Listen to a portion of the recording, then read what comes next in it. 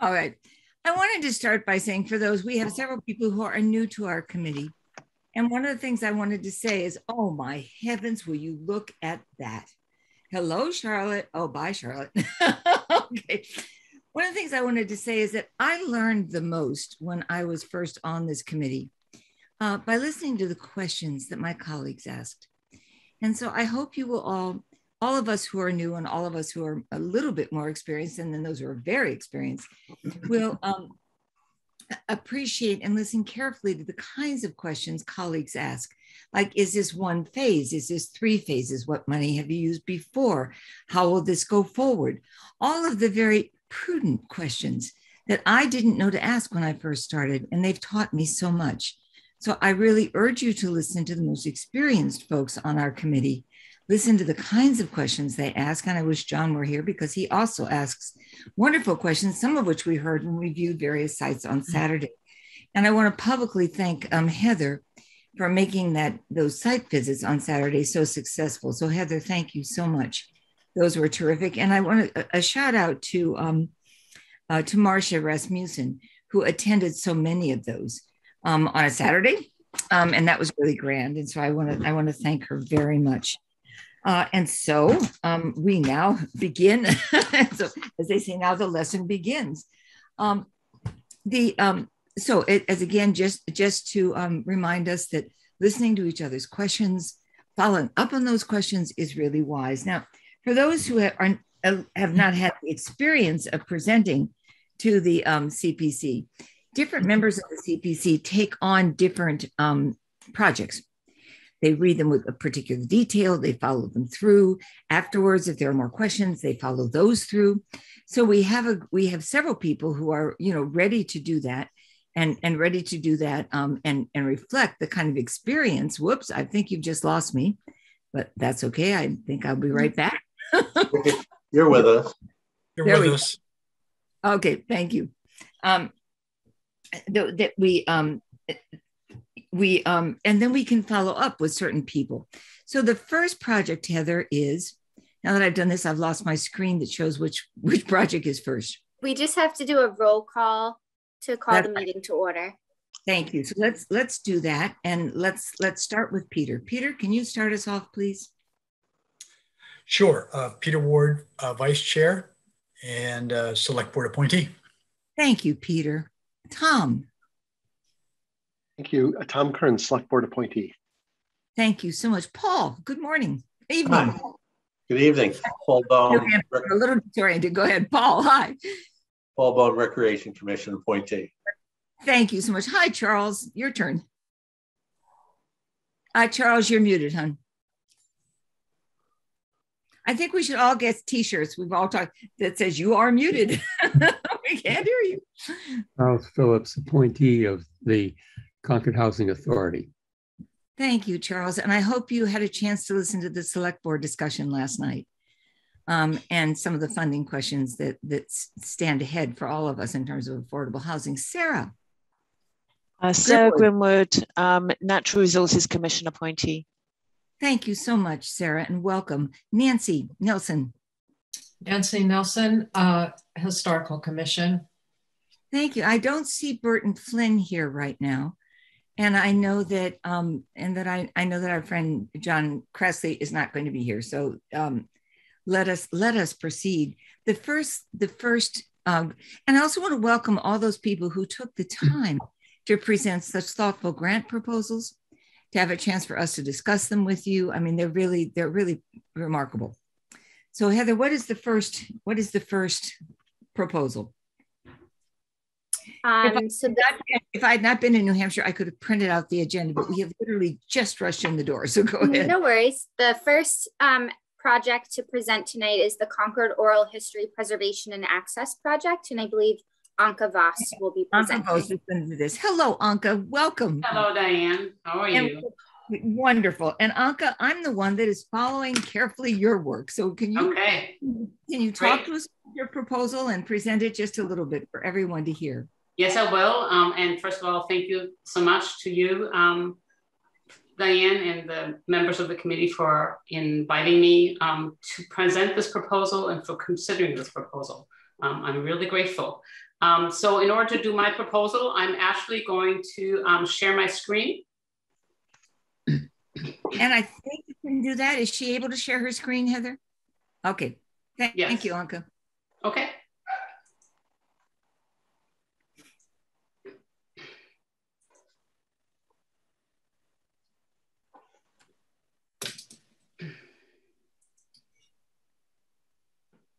Glorious. Can you see my screen? We can. Yes. Okay. Okay. And as you can see, I'm working from home. And so I think this will be fine. You see my other screens on the side as well? That's right. That's okay.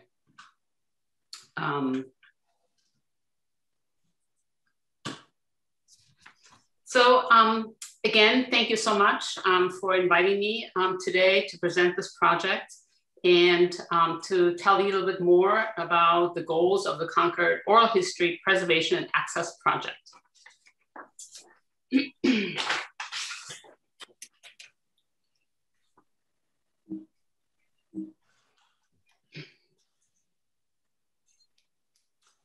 The presence of the rich holdings and special collections, of which the oral history program's collection is an integral part, are very much of the result of the vision of one man and the support of the Concord community over the years. William Monroe was born in Concord in 1806, but entered the dry goods business and worked in Boston as a clerk and then as a buyer. He moved to New York City, where he suffered a catastrophic setback, losing everything in a fire in 1835.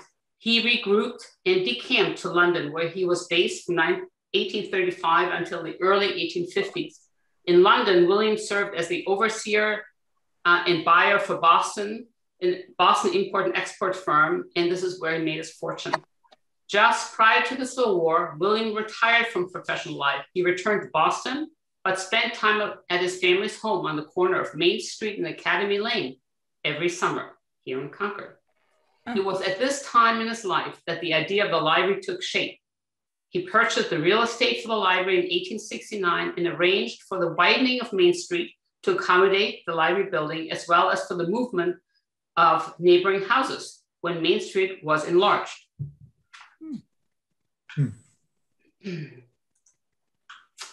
Construction of the library began in 1872, and the library was dedicated on October 1st, 1873.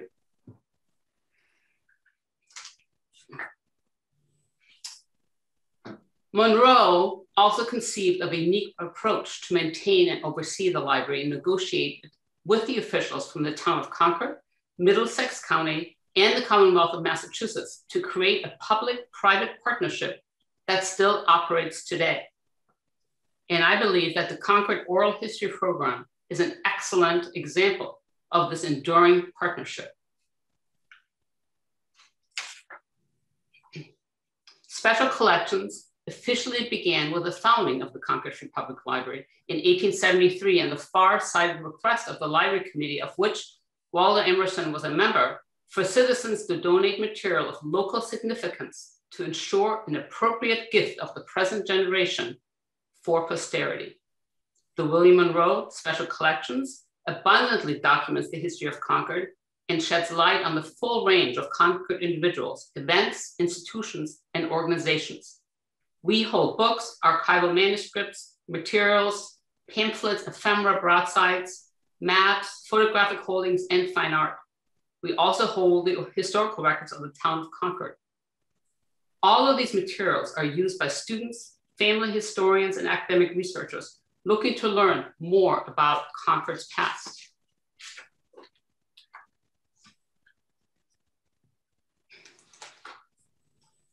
Special Collections also currently holds and houses and administers the Concord Oral History Program, which is a collection of almost 500 recordings of Concordians spanning the last 50 years. This screenshot is of our online portal on the library website, where you can listen to and read a portion of those interviews.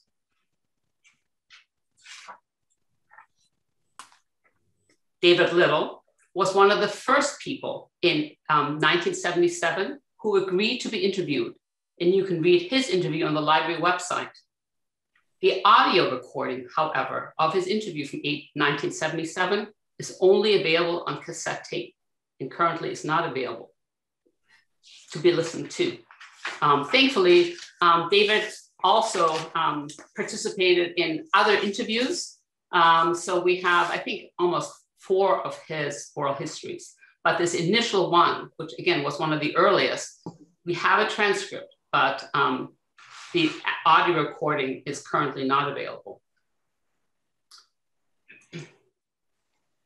How did Concord's oral history program get its start?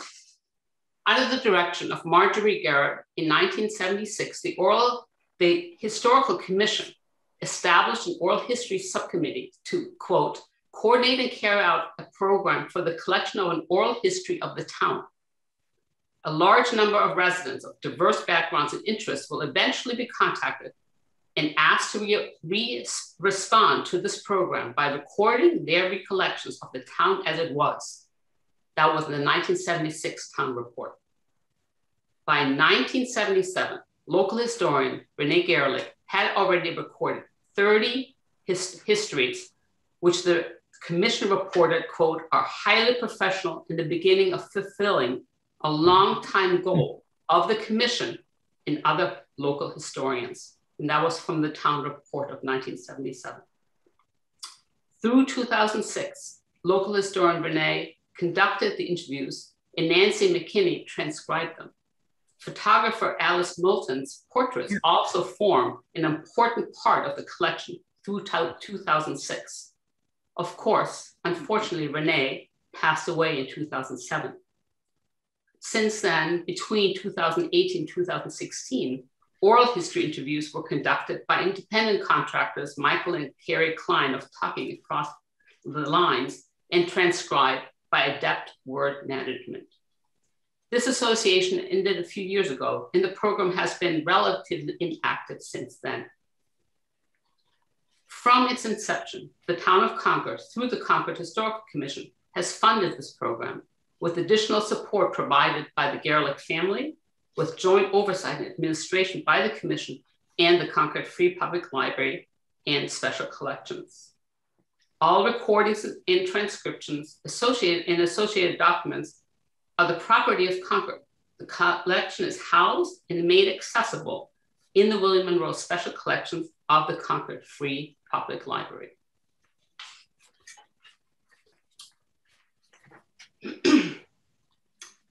The oral histories are accessed frequently and have connected many researchers with Concord's history and the stories of its residents. One of the earliest interpretations came in the form of a book authored by Renee Gerlich and Bill Bailey. David Little served as the advisor to the book. In 1983, following a shared presentation at Concord Academy with Bill Bailey, chair of the history department, on a discussion of what is a Concordian, presenters and audience members agreed that it was time for a history of Concord in the 20th century. We know less about Concord in 1944 than in 1844, one attendee observed. So in 1985, in commemoration of its 350th birthday, Renee Gerlich co-wrote the book, Concord in the Days of Strawberries and Streetcars, an illustrated history of everyday life in Concord at the turn of the century up to World War II. In her introduction, Renee discussed how the book is a window to community life during the 20th century, adding new dimensions to Concord history. Drawing on her research and the oral histories she had conducted up to that point, the book gives voice to the people who in the past may have remained invisible.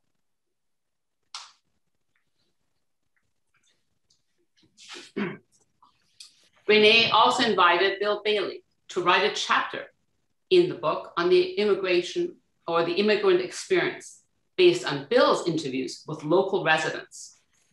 In a recent episode of Concord Stories, a new virtual series that I started this past year, which highlights holdings in special collections I had the pleasure of speaking with Bill about the oral histories he conducted with Concord's immigrant communities. And this recording and presentation with Bill is available on the library's website. Bill set out to conduct nearly 70 interviews with immigrants from Ireland, Canada, Norway, Italy, Russia, and Poland. And again, I invite you to listen to Bill's presentation and discussion on our website and learn about this really important documentation project.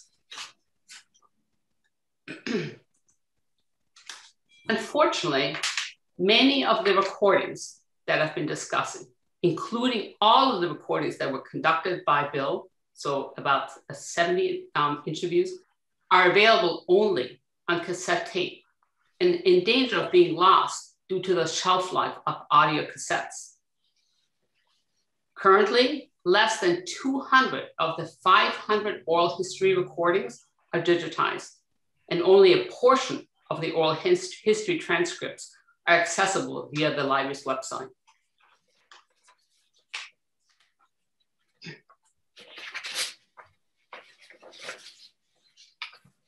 This application seeks funding to digitize and transcribe the remaining tapes. And here's just a sample from our vault of some of the documents that, again, currently are really not accessible to the public.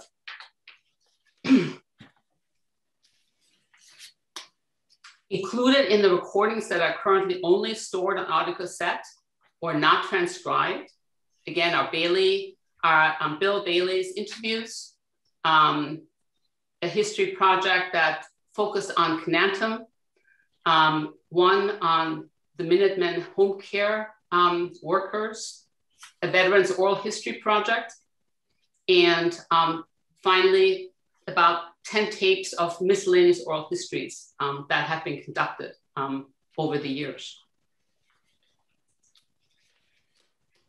Just as it was envisioned by the Library Committee in 1873, the oral histories are a gift of the present generation for posterity. Your funding would assist us to preserve and make available these valuable resources for the future,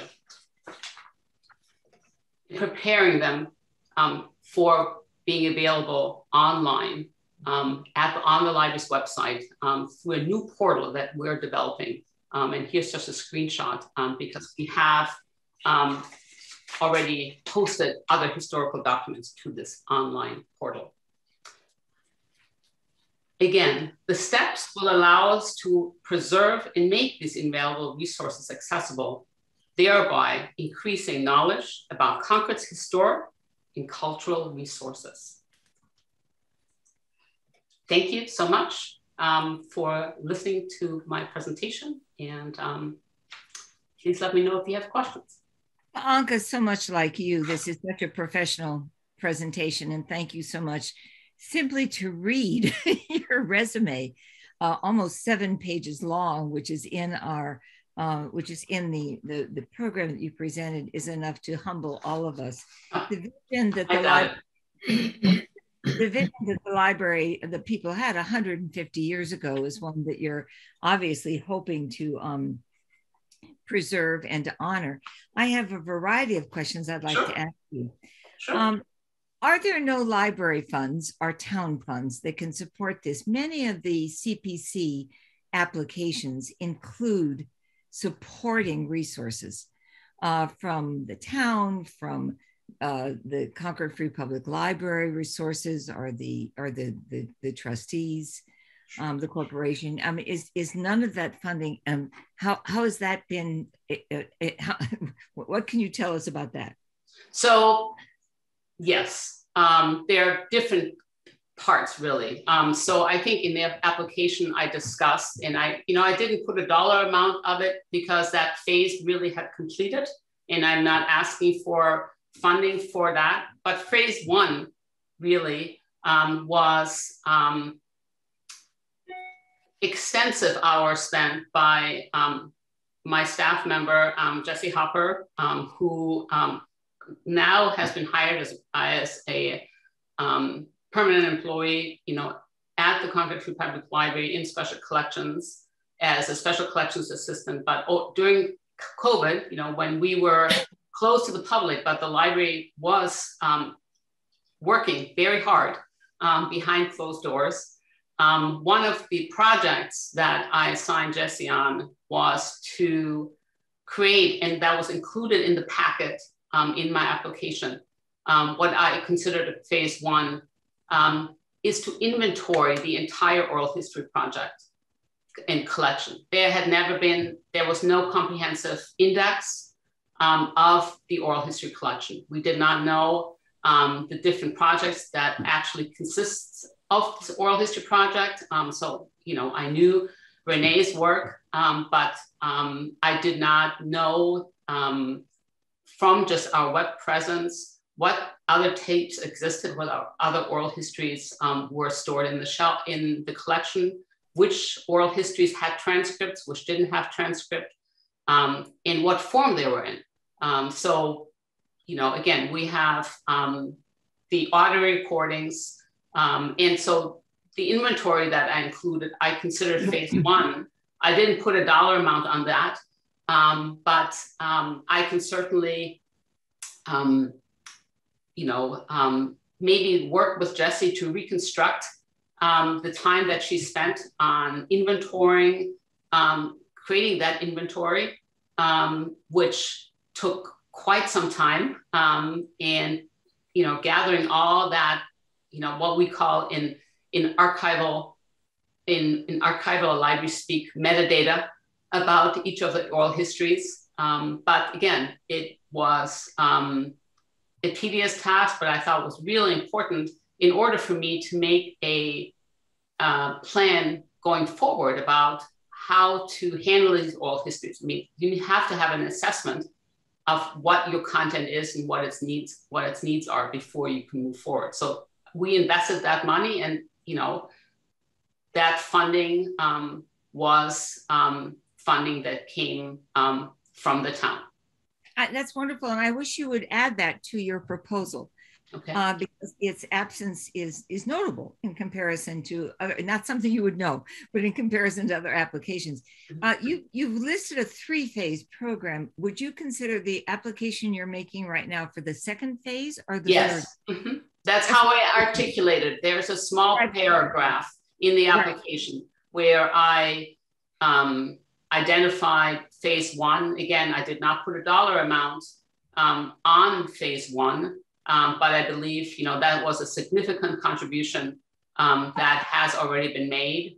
In preparation for phase two. Phase three will be the work that will take place after we receive the transcriptions and digitized oral histories to make them available online. And my hope is, because I'm a department of 2, and I don't necessarily have hours to do that processing in my schedule and Jess's schedule as we serve the public, 5 days a week in special collections. However, I work closely with Simmons University, and actually this semester already have 2 practicum students who are working on projects in special collections. And my plan would be that, if the funding were to be approved, that I would assign 1 or 2 practicum students to do the work of actually processing the content and making it available online. So I would not be requesting additional funds to actually make this content available online. That's brilliantly clarifying. Thank you so much. You're welcome. How many tapes have already been digitized? And has that, you say that there are 241 that have not. How 341. How many have not been? 341. 341, okay. Mm-hmm, mm-hmm. But some have been digitized already or not? Yes, yes. So there's about a total of about 500. Okay. and 341 of those have not been digitized. Have not been digitized. Okay.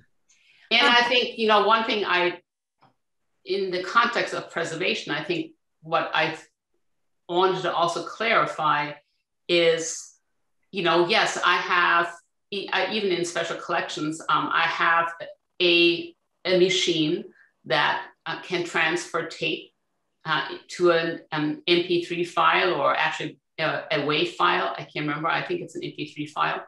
However, these are tapes. If you think about the tape that was recorded of David, that tape has been sitting in a box since 1977. Actually, the best practice and recommendation is that I would not put that tape in a tape player. That you actually bring that tape to a professional to assess its state, because the tape itself could have deteriorated to a point that a regular tape player could snap that tape or damage it in another way. So, which is why, you know, rather than doing this work in-house, you would hire a vendor who has the professional equipment and skills to make those assessments. Thank you. Any of us who still have tape players and have old tapes understand the vulnerability of all that.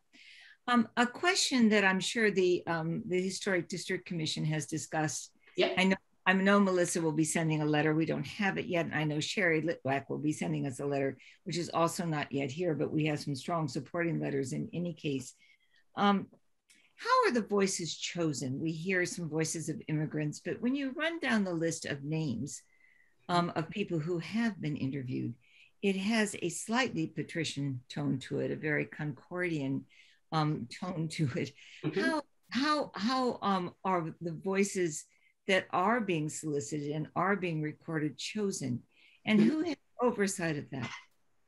So currently, you know, the Oral History Project, certainly since I started at the library, and I've been here since fall 2019, we have not conducted new oral histories, except that, you know, I have developed this virtual series called Concord Stories, where, you know, I am talking and recording conversations.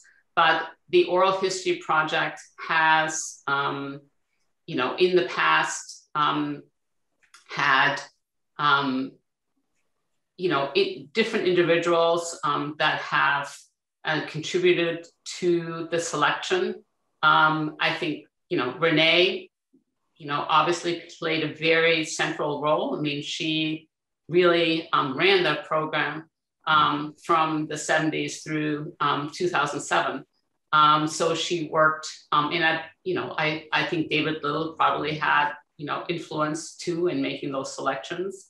And again, I commend also Renee for, you know, reaching out to Bill Bailey to fill a specific gap or piece of the narrative of Concord that, you know, up to that point hadn't been covered in those oral histories. And I think going forward, I think it would be very wise. And I believe, now I can't recall now if our inventory has it broken down, again, based on, you know, gender, race and ethnicity, to see, you know, what the makeup of those oral histories are.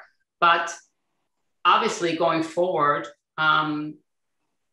if we were to add to that collection and make decisions about who to interview, I would hope that, you know, I could invite a group of representatives from you know, your committee and other Concordians and organizations that might have some recommendations about how we should go about continuing this process. And I would absolutely invite suggestions and recommendations, and of course, you know, the oral history program is coordinated under the direction of the Concord Historical Commission. So, Right. you know, it is possible maybe that Melissa would have some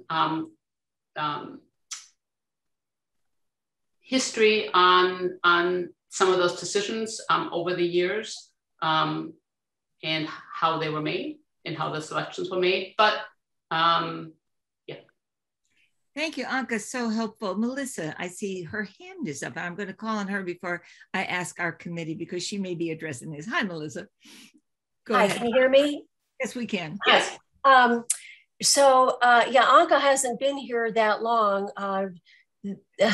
The oral history program has, as she has indicated, has sort of been managed by Renee for a while, but at that time also very strongly with the input of Barbara Powell, who was then the library director.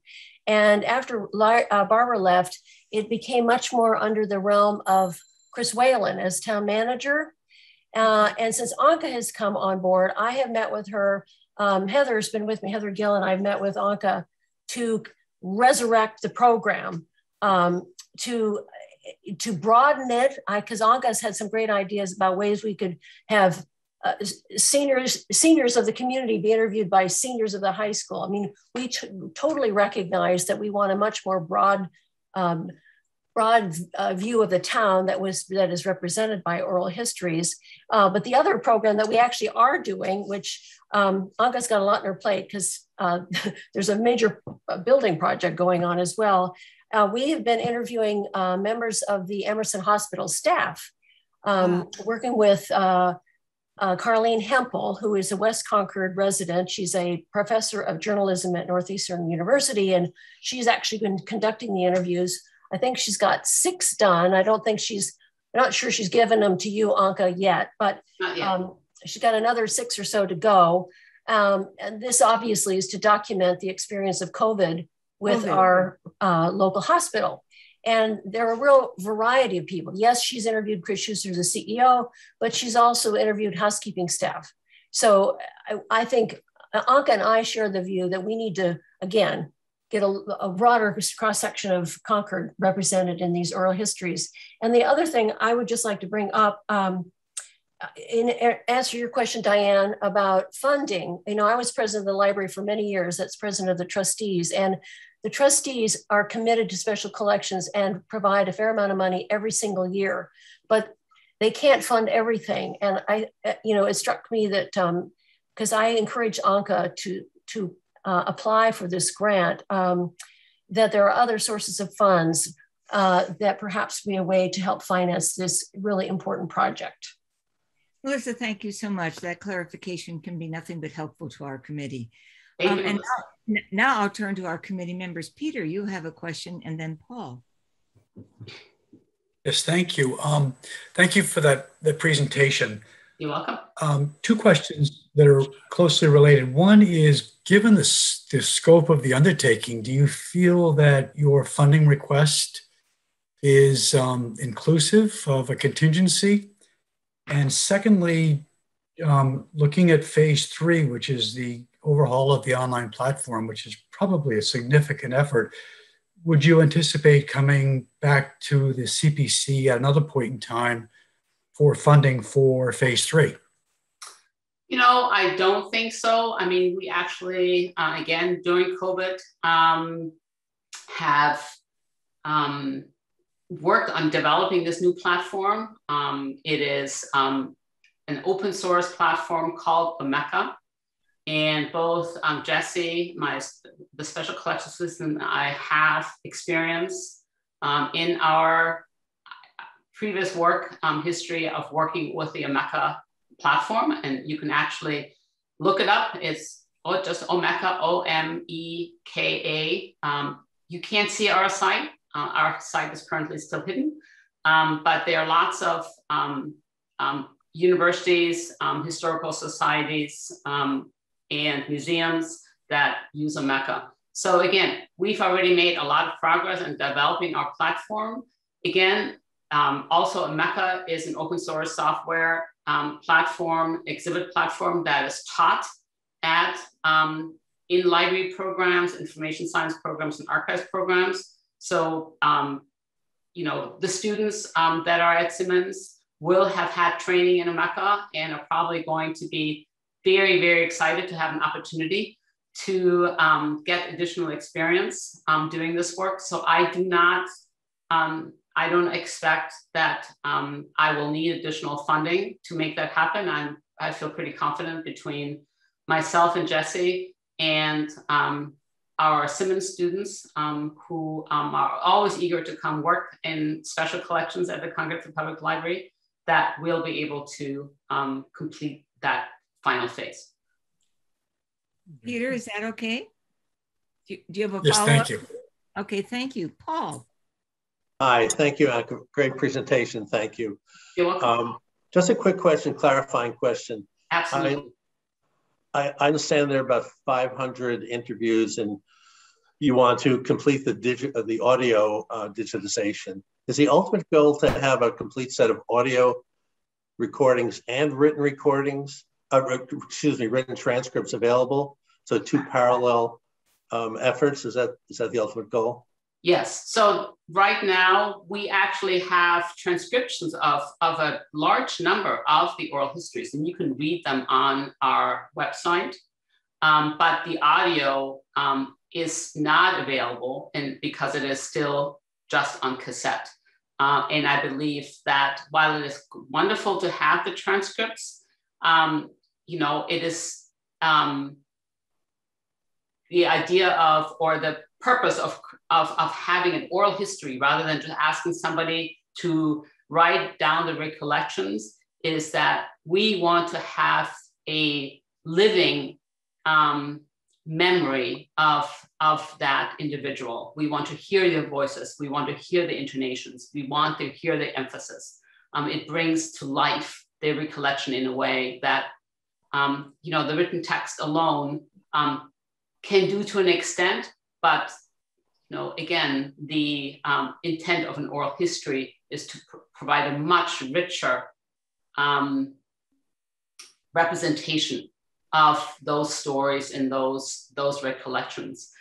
So yes, so the Oral History Project, again, currently there are about 500 oral histories that we hold and administer collaboratively, you know, with the Historical Commission and have since its inception, or the inception of the program.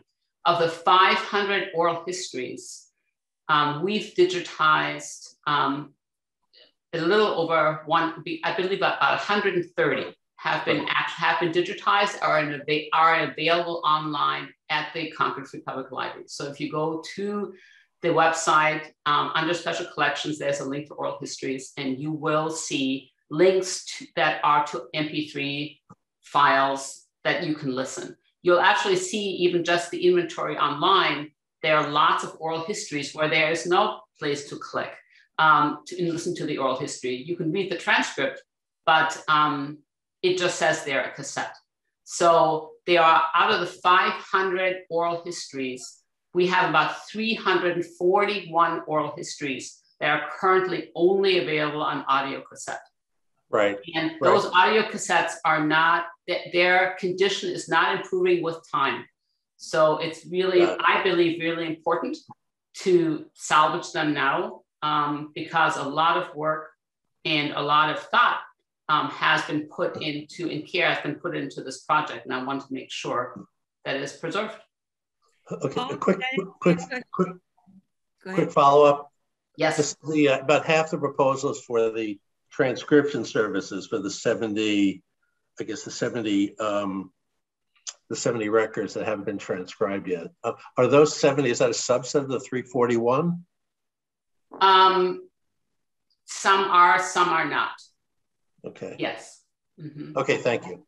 These are good questions. Those are good questions. Thank you so much. Sarah.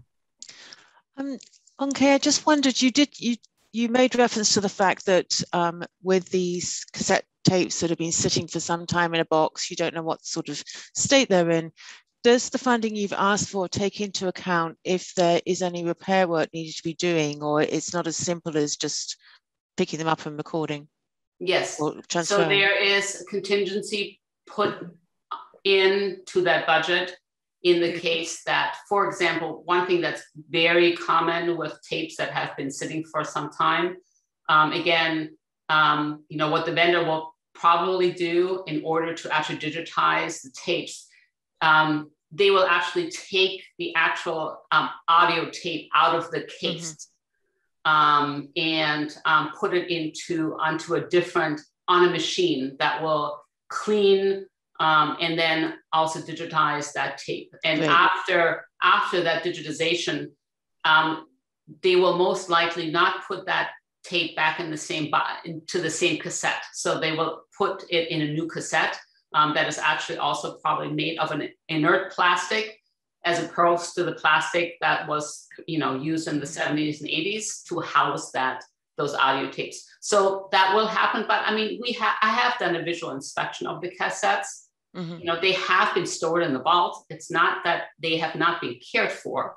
But again, best practice is if you do have audio tapes like that, so for example, you should be doing a playback. That's how you do it. On a regular basis. That has not taken place. Okay. So again, most of them probably will be okay. But I think there will be no doubt, a small number of them that will need some repair and special care. Thank you. You're welcome. Sarah, thank you so much. Tom. Thank you, Diane. Anka, thank you so much. Excellent proposal. I love this project. There were a couple of maybe clarifying things and maybe leading the applicant a little bit, and Heather helped me here. But I would suggest that these cassettes are vessels. In our allowable spending purposes, building structures, vessels, and real property listed or eligible. And then it goes on as determined by the local Historic Preservation Commission to be significant in the history, archaeology, culture, and architecture. And so if we consider these tapes vessels, and I would think then valuable, they need to be preserved, although they're being transcribed and digitized, that would create the kind of eligibility, I think, for me. But I'm, trying to head some of that stuff off early to make sure, we, as a committee, we're thinking about the project in a consistent way, so we don't get caught kind of way downstream. So that's the way I think about, this proposal and these as kind of historic vessels that, if, as Melissa would and the Historic Preservation Committee would deem historically significant. I agree. Thank you, Tom. I mean, you always have your finger on the detail of CPC funding with an alacrity and insight that is awesome. So I just want to make sure that, we set that, the groundwork. Yeah. And I had one follow-up, Diane, and that is, I just to clarify, and it's a follow-up, Diane, on one of your questions, that I understand phase 1, and thanks for clarifying the future of phase 3, but for phase 2, there are, to your knowledge, no other funding sources available. Are you asking me that question? Yes, please.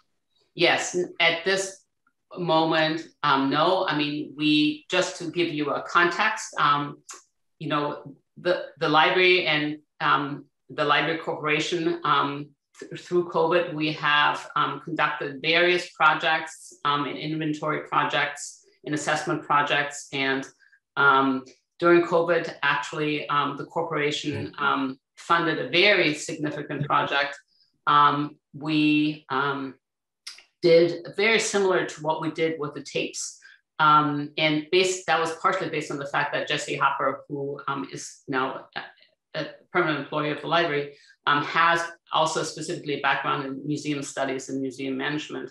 And so we inventoried all of the fine art that is also owned by the corporation as part of special collections.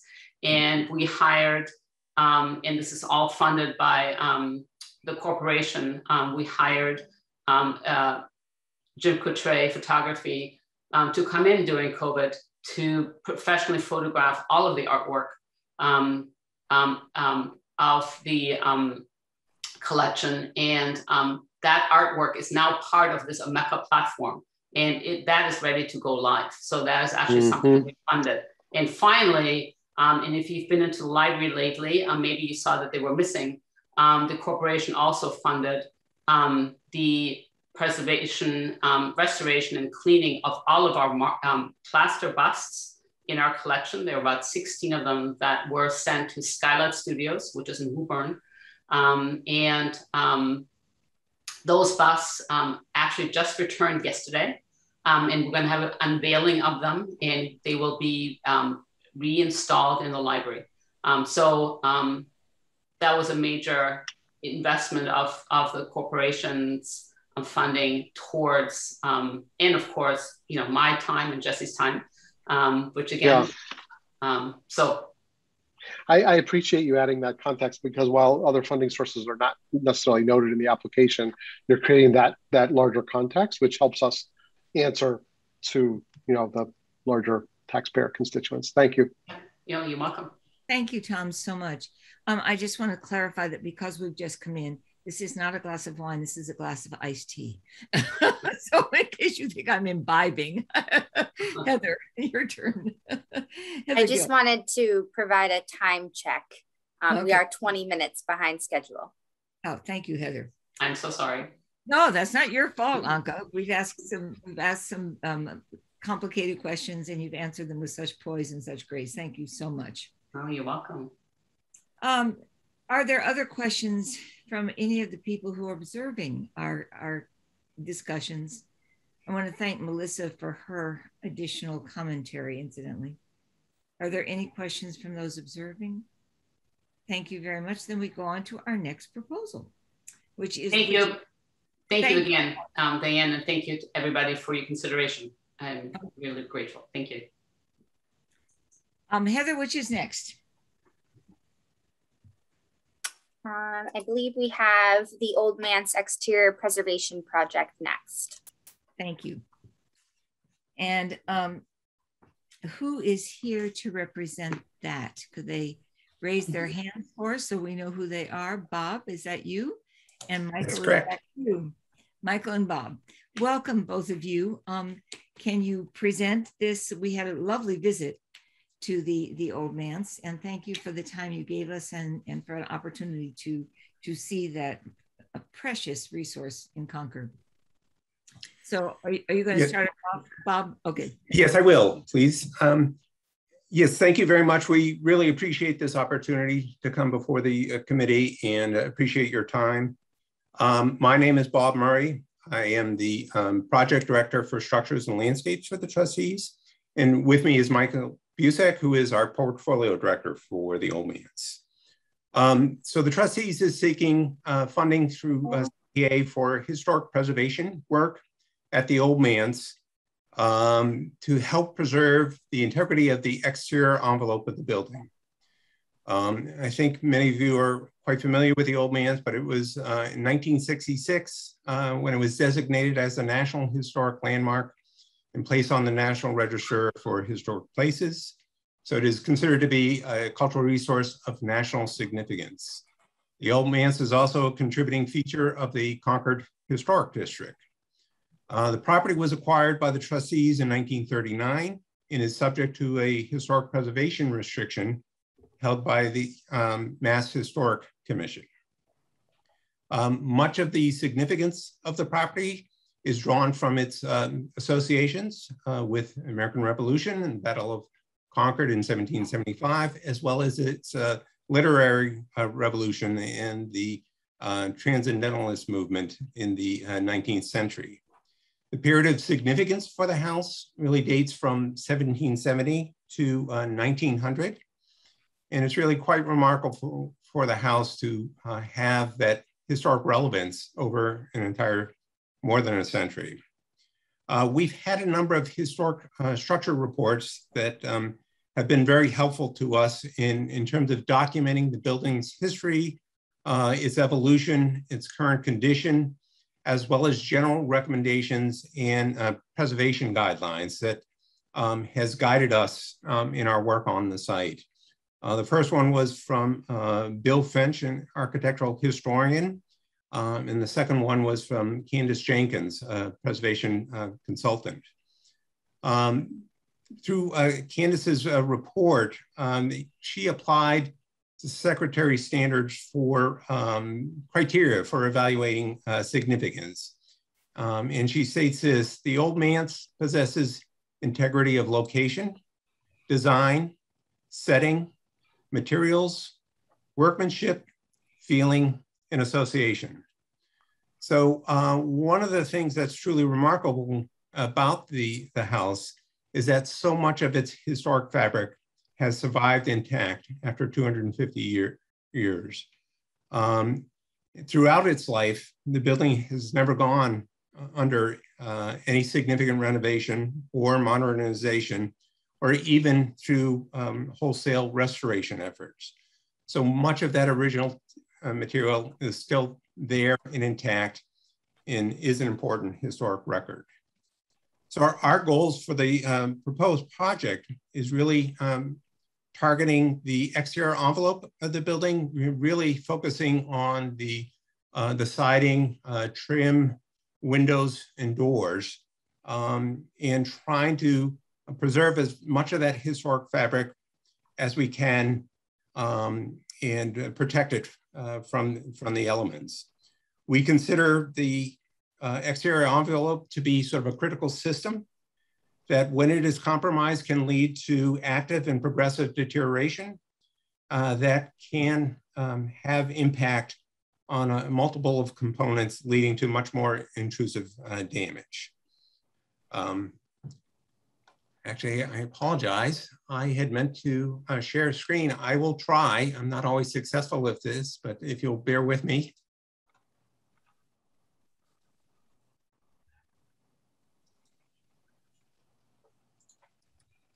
Well done, you did it. All right, thank you.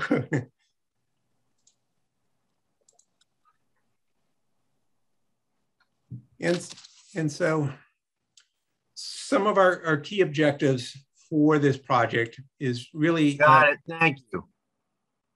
Is retention of historic fabric, distinctive features and overall character of the building, stabilizing, consolidating, and conserving historic features where possible.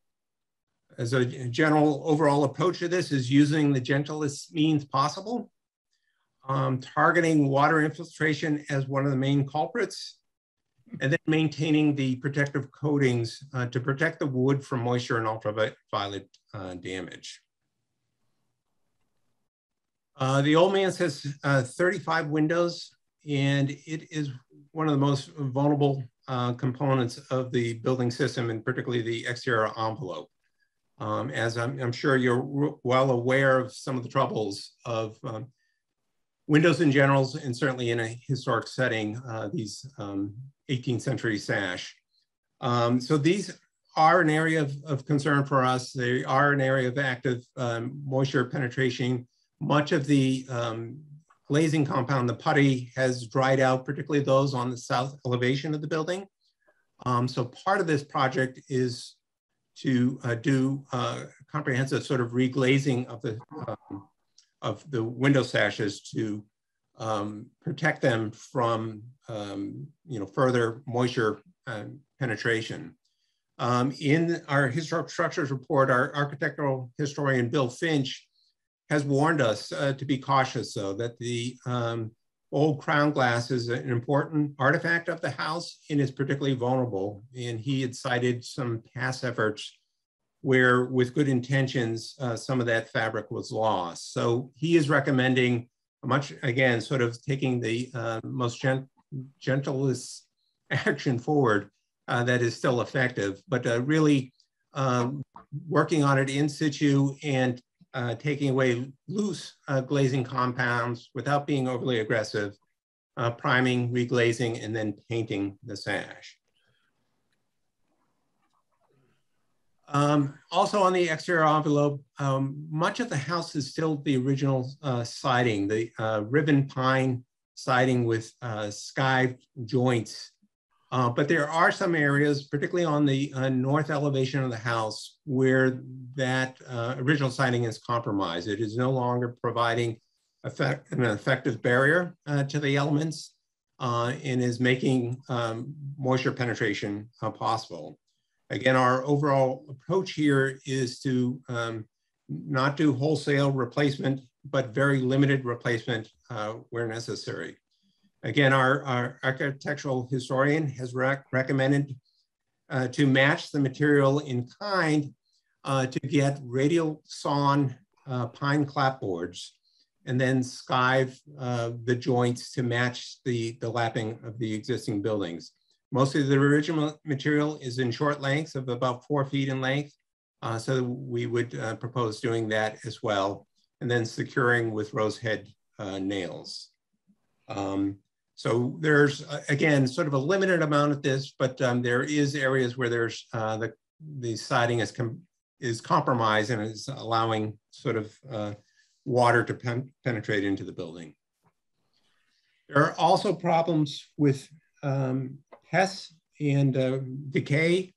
I apologize for the image here. These are 2 separate images here on the screen.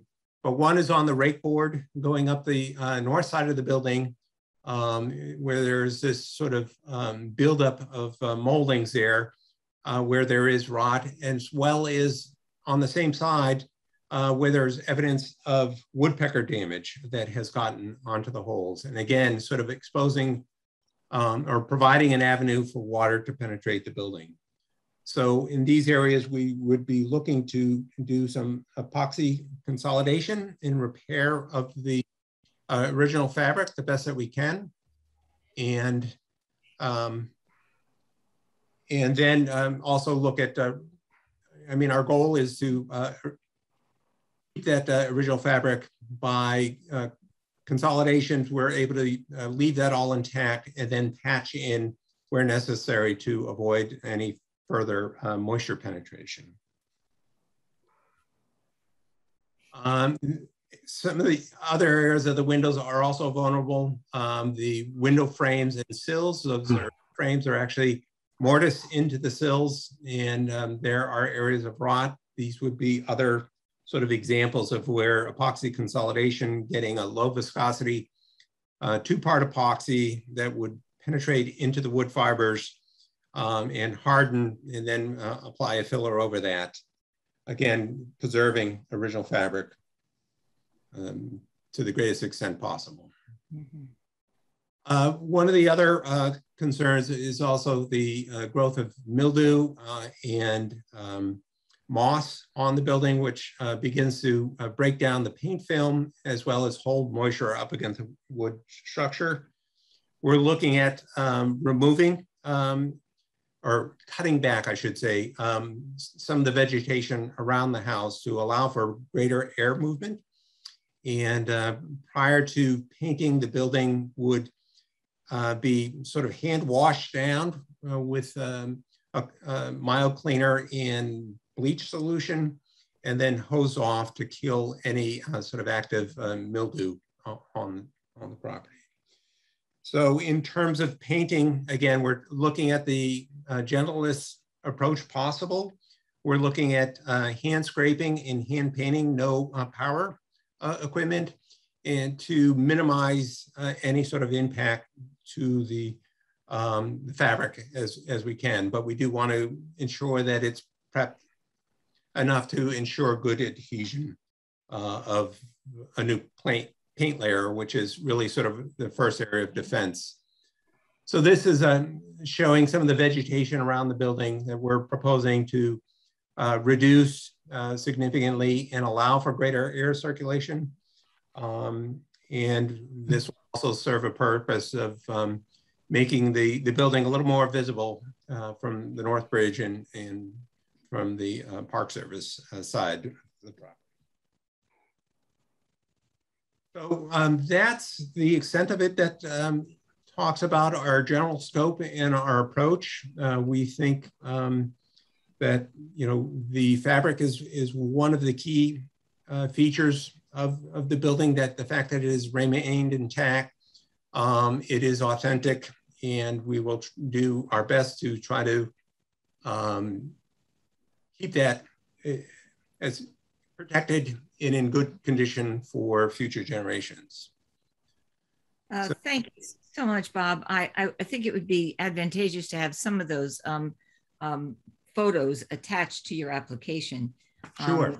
So that when people review this, they've got it right there in front of them. I think that would be terrifically helpful. Now we have two specialists who are following this project, Tom Kearns and Nancy Nelson. And I turn over the initial questions. Before I do so, Michael, do you have anything you wish to add? No, I think that this is a very important project for the Old Manse. We've obviously had a considerable investment in the exterior in terms of the landscaping in the last few years. And I'm feeling really great about the property as well as the interior of the property, but I think this is the next step. So we've spent a lot of time to put together this application. So we're excited about it. Well, thank you both so much. Tom and Nancy, I don't know who's going to go first, but take it away. Nancy, would you like to begin, or I can? I was just going to give it to you. Okay. Well, let me ask the first question. We could maybe go back and forth a little bit if we need to. So I think for our first evening meetings, our goal, I think my goal, is to help our applicants create the best possible application. And so this narrative is excellent, and obviously the building's a treasure, undeniable. What I wanted to clarify is the building was last painted in 2010 on page 2, so roughly 10 years ago. And so what I'm going to lead the witness here a little bit here, but CPA funding is available for extraordinary remodeling, reconstruction, and repairs, not routine maintenance. So given the scope of the project that you're proposing and contemplating, I would suggest that this is a really significant moment for the structure, not a regular maintenance program that's happening every so many years, maybe every 10 years. And maybe the work that was done 10 years ago was not exactly equivalent to what you're proposing this time, but could you just give us a little bit of context there? Yeah, I mean, I think it's a great question. We are looking at, areas that we are aware of, sort of known deficiencies that we're trying to stop and get out in front of. As I said, rot deterioration can be progressive, and we're trying to stop that from getting into the building and expanding and requiring much more intrusive sort of work at a later date. The glazing of the windows is something that is very sort of tedious and time intensive. And I don't think the last round really sort of put the time required to get a comprehensive. One would think that 10 years we wouldn't see wholesale failure like this. And so that's sort of a critical piece that we're hoping to address with this. Yeah, thanks, Bob. I just think that's significant for us to understand, is that in the kind of life of this amazing structure, this is a really significant moment. Yeah. Yes. And it's not part of a routine maintenance program. Yeah. Nancy. Okay. I just wanted to add, in addition to all the other accolades for the Old Manse, it is located within the national park as well. Yes. And the biggest comment I have on this application and the way that the methodology has been created is that I am so relieved to see the depth and breadth of your knowledge of historic structures and how to put them together, what the materials are, what the methods are. And it's rare to see, actually, and it gives me a great deal of confidence in what you're doing. And I can't wait to see it happen. I did have one question.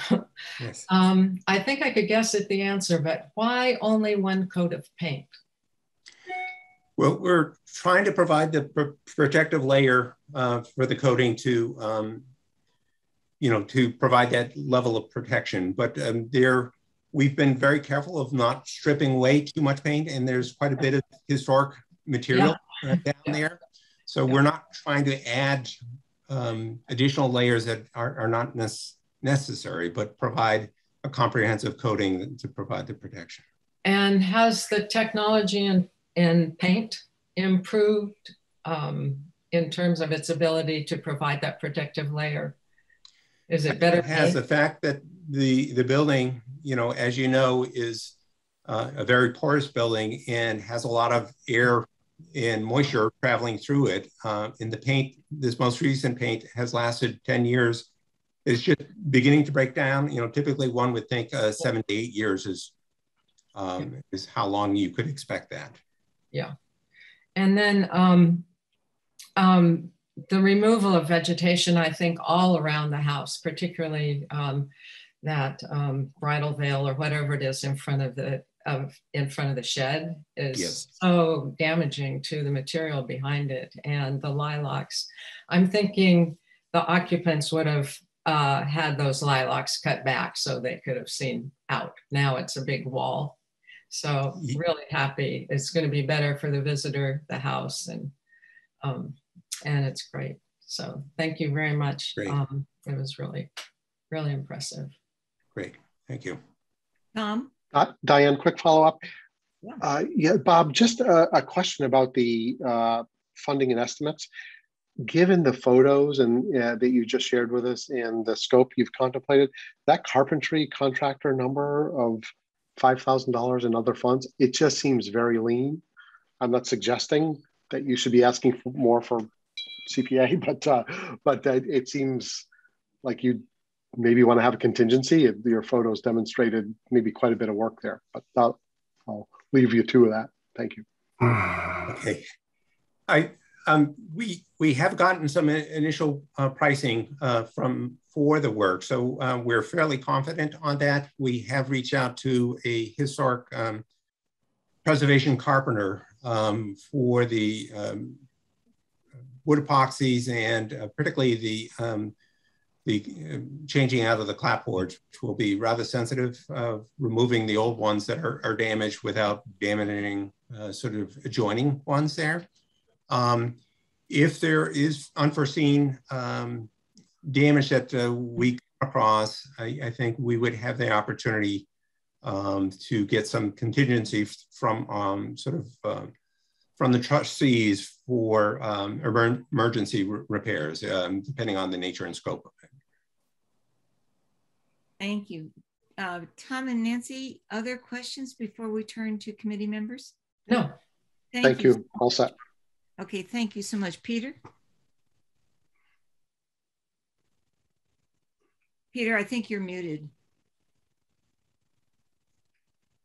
There we go. Thank you. I'll get that t-shirt. I know. I have one question. Yes. One question in the application, I may have overlooked it, but I see there's, can you let us know what that other source of funding is? And maybe I overlooked that in the application. If so, I apologize. The other source of funding is our operating budget for the Old Manse is what we're supplementing this, as well as time of staff, or we would be doing the work of the vegetation removal, as well as some of the administrative work. So that is a source of the additional funding, the other funding. Okay. Thank you. Peter, that was my question as well. Let me check to see if other committee members have a question before I pose mine. The Trustees of Reservations, Bob, I think has quite a bit of money, doesn't it? It's a large organization. Right. I mean, have you turned to them at all for funding to help support this endeavor? Yes, and so that they are supporting it through the operating budget. There's sort of two sides to a larger organization. You know, we now have 120 properties with 380 buildings, so there is a lot of competing needs across the organization. And we have just completed sort of condition assessments on all of our structures. And we now realize that we have a substantial deferred maintenance backlog. But there not surprising, but it's part of the realities. And so understanding that and being strategic of how we move forward. But there are an awful lot of competing needs. And so, you know, there is money coming from the trustees through that operating budget for that contribution. I think we enhanced your application to indicate that, because for people who know the trustees of reservations and donate it to, are members of it and donate to it, I'm sure questions would emerge as to, well, what about their capacity to contribute to this, particularly given its significance as a national park world. Thank you very much. Are there other questions that anyone has? Thank you both, and Bob, so much for the professional detail and care that you're giving to this very important structure, and Michael, to our community. Thank you very much. Thank you very much. We appreciate your time and your consideration. Yes, thank you for having us. I believe that next on our list is 110 Walden Street. Am I right, Heather? May I just ask whether there's time for public comment on the Old Manse project? I am so sorry. I meant to ask for that, Marcy. You're great to call me on that. Go ahead. Yes. I'm Marcy Berkeley, 41 Monument Street, and I've been chairing the local group of Friends of Local Citizens who've been working pretty closely with trustees people. In this last chapter of the local stewardship group, we're really looking at are the projects, the undertakings, the details, sort of consistent with the context, the role that the Old Manse plays in Concord. And we feel really great about this one. It's very consistent with everything we want for the Old Manse. We are, just as Nancy said, really delighted that there's been excellent background work on the history. And another thing we're pleased with, it's an example of really good cooperation, collaboration between the local citizens who were trying to, you know, be part of the family of the Old Manse and the trustee staff.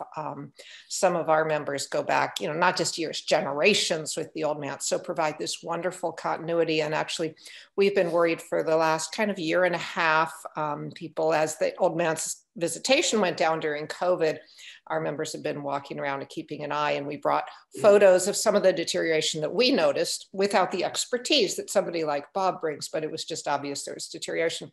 We brought that to Michael's attention. He brought it to Bob. Bob came and looked. So it really feels good to have this kind of collaboration together. Marcy, this is so helpful. If you could write a letter of support. I did it. I think it didn't go through all the channels, but it will get to you. I actually made a few additional points. So yeah, that would be good. You know, and if you don't know how to send it to Heather Gill, whose email is very public, if not, just give me a call in the phone book, call me, and we'll figure out a way for you to get it to me, and we'll make sure it gets into the report. Okay. Great. Thank you so much. I think that kind of testimony is invaluable. And thank you so much. And if you could list the members of your organization and what efforts they've made, this would be very helpful. So thank you. Perfect. Thank you. You'll end up with 2 letters and different number of points. Good. Thank you so much. Thank you for calling me on my own error. So thank you. All right, 110 Walden Street, and I see Anita Techley. Hello, Anita. Good evening, and Anita Techley. I'm treasurer of the board of Concord's Home for the Aged. And on the call also is our president, Kitsy Rothermel. Judy Walpole is our clerk, and Tom Bates is our vice president with principal responsibility for capital projects. And so I'm going to introduce the project tonight and put it in into some context. Anita, Tom Bates was here, but I don't see him anymore. I'm here, but I can't get my beautiful picture on. Okay. So you will hear him. We did not bring slides tonight, and we thought about it, and we opted not to. But that's something that we could add if you think it would help our application. We would certainly could supplement with that. Visit to your site. Well, you did see us last year, and that my role tonight is to kind of put this this is the fourth time we've come before you. And I wanted for, not all of you have been on the board for that whole time. And I wanted just to put it briefly into context. We first came to you in at the 2017 annual town meeting, and you very nicely gave us a grant of $15,000, which paid for our historic structures report, which basically identified the projects that needed to be done on this home, which was built around 1850. It was originally in the Wheeler and Stowe families. It was acquired by Concord Home for the Aged, a nonprofit corporation, which was established in 1887, and it was acquired by them using a grant that we got, $10,000 at the time. And Kitsy will remember the name of the woman who gave the grant, but it was originally built as a home for women primarily. And the residents of the home could live in an affordable, homey setting, but they were independent. For many years, it was people could live the rest of their lives there. So there was some nursing home elements that phased out in the 1950s, where the nursing home component was no longer there. And we've been licensed as a lodging house since 1974. We have residents. We have up to 7 residents. We have rooms into separate bedrooms, bathrooms for 7 residents. We have an 8th bedroom for staff that stays overnight. We have 1 full-time staff member and 4 part-time staff members. We provide meals, room, board, house cleaning, and laundry for a nominal monthly rent. Not that nominal, but it has remained the same for many years. It's about $2,000 a month. But it's a homey setting, both indoors and outdoors, located very conveniently on Walden Street, close within walking distance of downtown. And our residents do enjoy the location of the house, and you frequently see them walking around and enjoying downtown Concord. So in 2017, we funded the historic structures report that was completed in 2019. We came back to you in 2019 for funds for the architectural design and specifications and the documentation that we would need to implement the recommendations. And you gave us a grant of $20,800, which we supplemented a little bit with our own funds. That project was completed in the spring of 2021. We came back to you in 2021, which was last year, for the first of what we see as 2 larger phases for implementing the construction and the recommendations of the report. Phase 3 was what you funded partly last year, and we supplemented it with our own funds. $185,000 came from CPC money. And our contribution we thought was going to be around $44,000. As you all know, under COVID, construction prices and materials have dramatically increased this year, and our current estimate of our contribution will be around $167,000 for phase 3.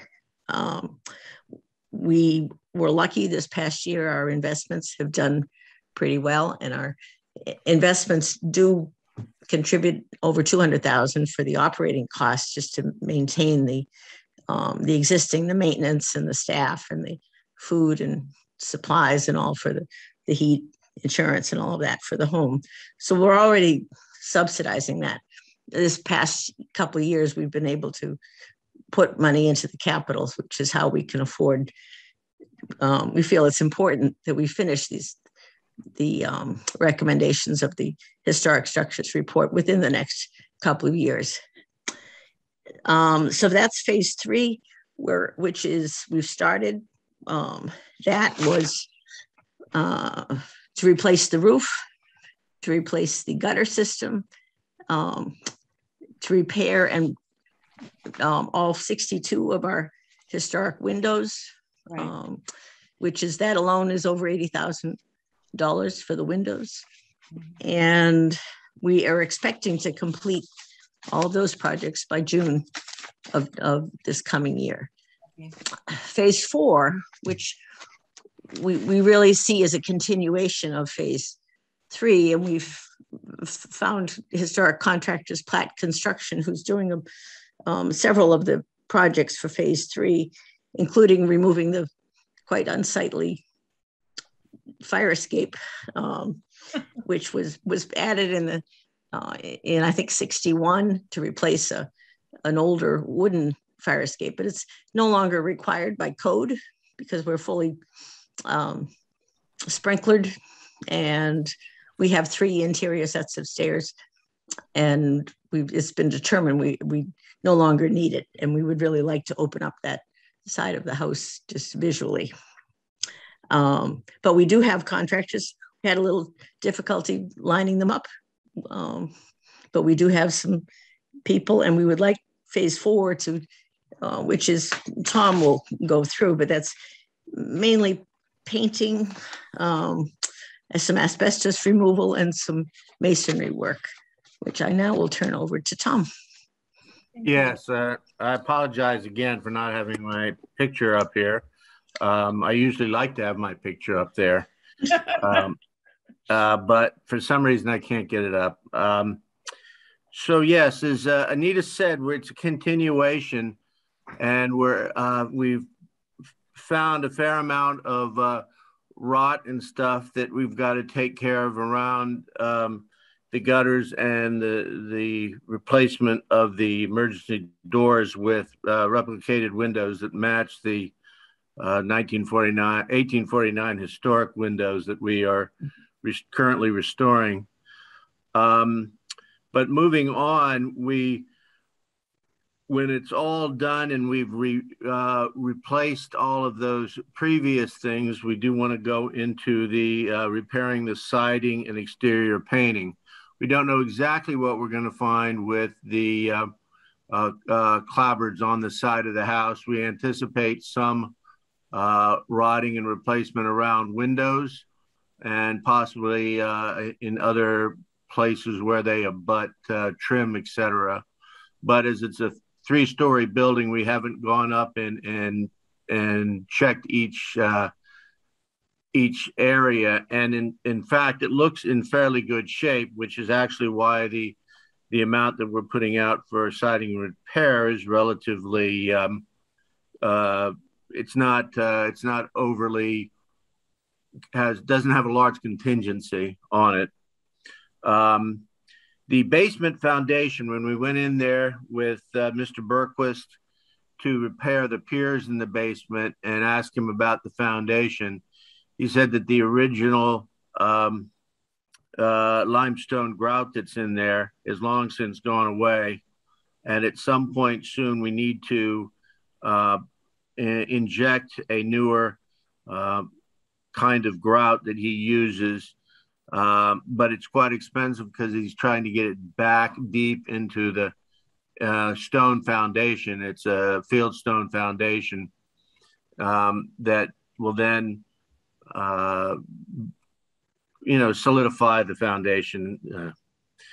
As we go around to the front stairs, the granite stairs need alignment and repointing. They're really not currently safe or used much because they're irregular rises.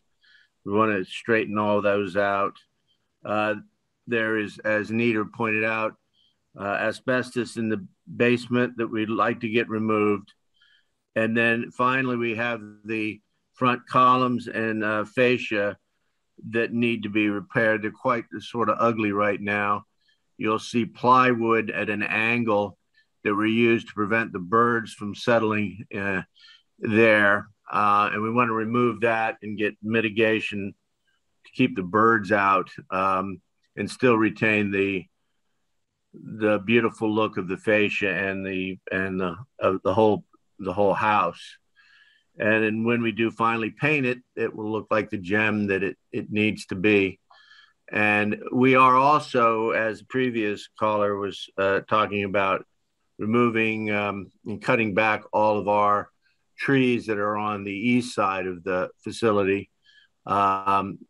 so that we don't have any moisture getting around there. We're currently not too much moisture, but in any house in Concord at this time, there's moisture. So that is what our phase 4 consists of, and that's why we're asking for the money that we are. Thank you, Thank Tom. you. And thank you for your and Anita's help on our visit on Saturday. Anita, will we be hearing from anybody else from your committee right now? No? No, they're here if you have questions. And I just looked up the name of the woman who gave the donation of $20,000 back in 1886 to acquire the house was Martha Hunt. Martha Hunt. Miss Martha Hunt. Miss Martha Hunt. Don't you love it? Women, they can make remarkable contributions, and you are obviously an example. Tom and John are going to be covering this one. John's watching a baseball game. We're going to continue to tease him, but Tom, you're going to cover this one. Go ahead. Yeah, thank you, Diane. And I'll just let you know that John did forward me a list of questions. And so I have those. So the two of us are coordinated, and so I can handle those. He said, I have a list of 3 questions for them. And then he went on to articulate maybe 5 to 7 questions, but I think I'll do a little bit of consolidation. Yeah. And so this is the note. This is the note from John. He says, I have 3 questions for them. Do they have a contractor or contractors lined up for this work in whom they have confidence on pricing and competent work? First question. And the answer is yes, we have Platt Builders that is doing a large amount of the work. And we have David Berquist, who is the mason, who I think everybody in town knows is one of the better masons in town to handle our masonry. Excellent. Tom, the name of the window people, do you remember them? The name of? Yes, Fishkaw Windows. Yes. They're registered with the Window Restoring Association. I'm not sure the exact name of it. So we actually do. But that's already been in process and approved. So we do have written proposals, written contracts so we feel comfortable with the current prices. Excellent. We had a professional estimator that we used to base our project prices last year. And those prices were very low in retrospect. When we went out to get some quotes, they were about half of what we needed. So, but we're pretty comfortable with the numbers for this current. Well, proposal. Anita, thank you so much. And Tom, thank you so much. That's a perfect lead into our second question, which is, can the organization, handle any cost overruns as they had to do last year? So I guess this would be, is there a contingency if in fact there were cost overruns? We can. We would like, eventually we'd like to do some interior renovations. And we've been doing little by little ourselves with some of our resources. But yes, we're not signing a contract unless we feel comfortable that we could cover it in any overages. So. Yeah, great. You've had good experience working through that on phase 3. And then the third question here, do they have a sense of priorities among their 7 named projects? And then he goes on to say, what is urgent? What can wait if problems arise? So within and I saw a list of, let's see what page this is on, but your detailed project budget, I think lists 6 projects. And I guess maybe John is asking, if you needed to prioritize, do you have a priority list? Yes. We feel we want to secure the envelope of the building. So we would put repairing the siding, exterior painting. And then all the other parts of the project, the foundation repair, the granite stair alignment, the exterior foundation repair, the asbestos removal, and the front fascia and columns repair can all be put off. Of course, what we're always concerned about in a building of this age and so forth is that what we think is can be put off all of a sudden becomes an urgent repair. And things like the granite stair and alignment and repointing, to me, even though we don't use them, it is still could be a hazard for somebody who decides to use it, especially in the winter, for example. So that would be something that I would want to do. The same thing with asbestos repair, where it's pretty much okay in the basement. Most of it's covered right now, or all of it's covered.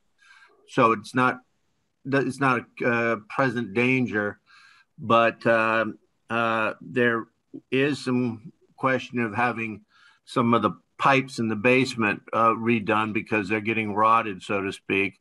And when you do that, you open up the asbestos. And once you do that, you might as well do the whole asbestos project.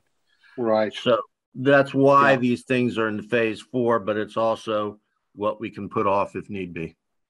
Excellent. I think that's the end of his questions. I've consolidated those a bit. And there was just a comment he wrote that he wanted me to convey. He said, I've been impressed over the recent years with how you have applied sequentially to CPC, used each grant as authorized, and returned each year for their next needs. And he also says, I'm not bothered by the low number of residents as they provide much needed and affordable service here in well-to-do Concord. So thank you. You've answered all of our questions. Thank you so much. Diane. Thank you, Tom, so much. Other questions from the committee? Paul. Yeah, hi. Thank you for the presentation. I have a couple of clarifying questions on the financials, just a clarification. So the budget you have here, the total budget for the projects that we just talked about is $206,000. And you're asking the CPC for 73% of that. Was that one, which would be 150? Right, which is, and the proposal is 73% of that total. Right. Why 73%? Is that that's part one of my question. Yeah, the 73% was calculated based on the 150. I guess we felt we could afford about 50,000.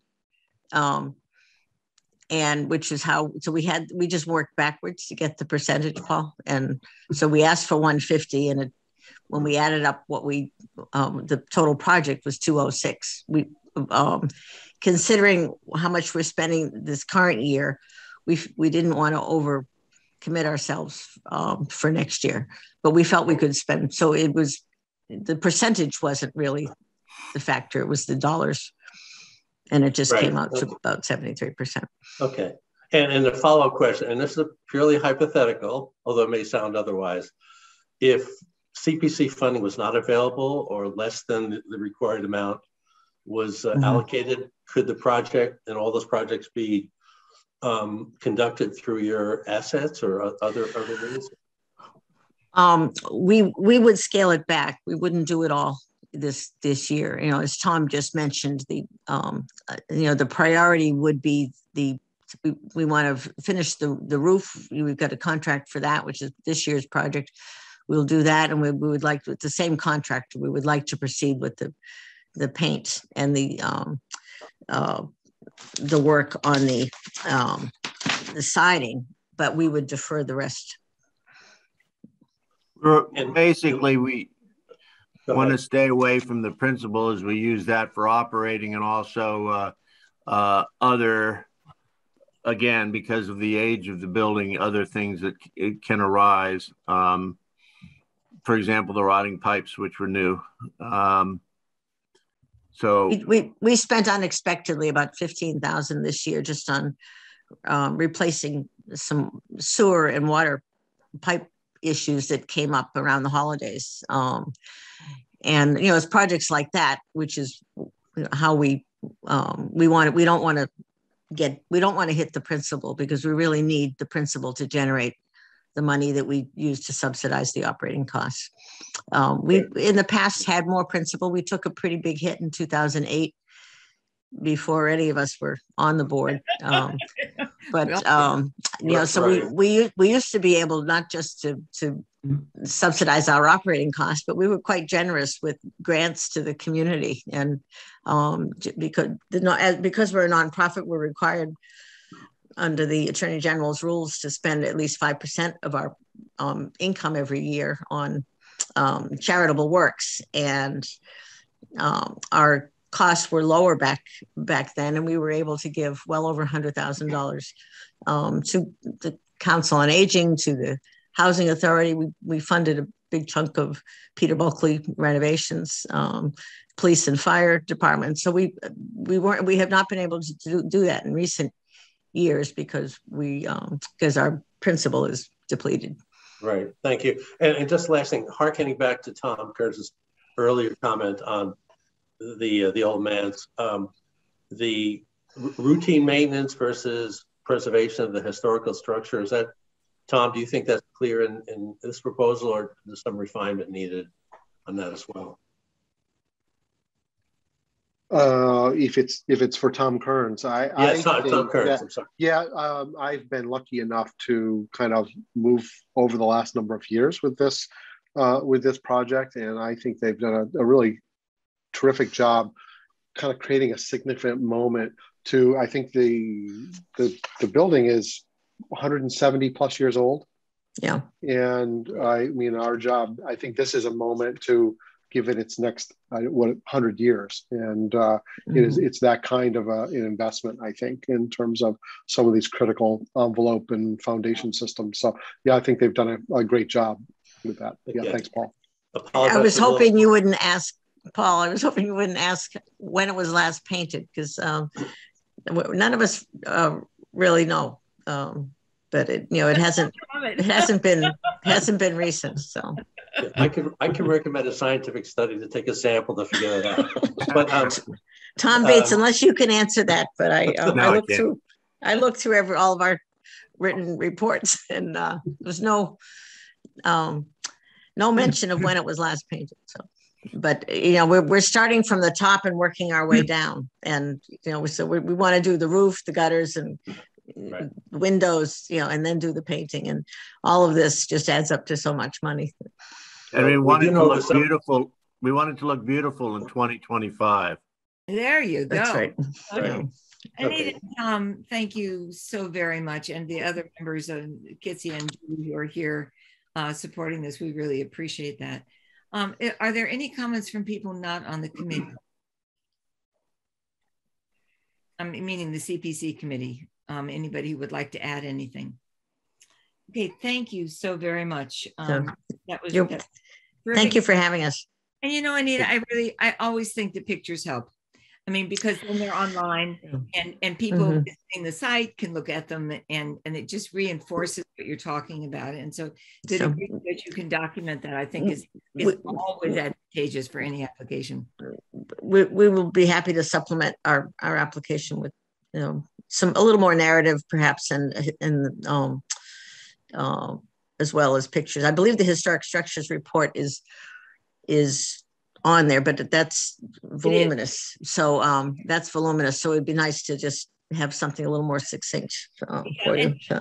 That just always helps. And in your narrative, anything about the history of the generosity of the organization to the town can do nothing but enhance the application. So thank you. Thank you so much. And so now we're on to Wright Tavern. And I think I see Rosalind is here. And Rosalind, is there anyone else? I don't see anyone. Is there anyone else here who is going to help present this? Or are you it? I do apologize. I am flying solo tonight. Tom Wilson is in California. Peter Nobile is attending his father who's unwell. We've got 3 or 4 other people who would like to be here and have other commitments. So this time it's just me. Okay. But I do, and I apologize for that. But it is required. I just wanted to make sure I wasn't skipping somebody who was here to speak. No. And I apologize on my own to the committee. I will do my level best to answer questions, but if I end up having to defer to one of the more expert members of the team. I apologize in advance for that.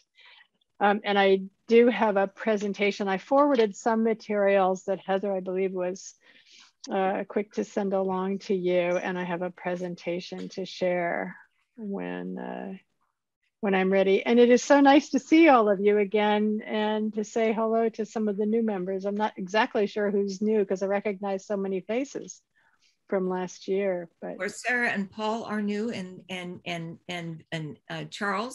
So they're none of those three have been in Denver before, and they've been terrific, incidentally, additions. So go ahead, Rosalind, if you could pop this. That would be and I have to say a special hi to Charlie, who was my neighbor for many years. Hi, yeah, hi. Road. I haven't seen you in Hey. quite a while, Rosalind. It's been a while. Very nice to see you all. Heather, you ready for me? Yes, I've made you co-host, so you should be able to screen share.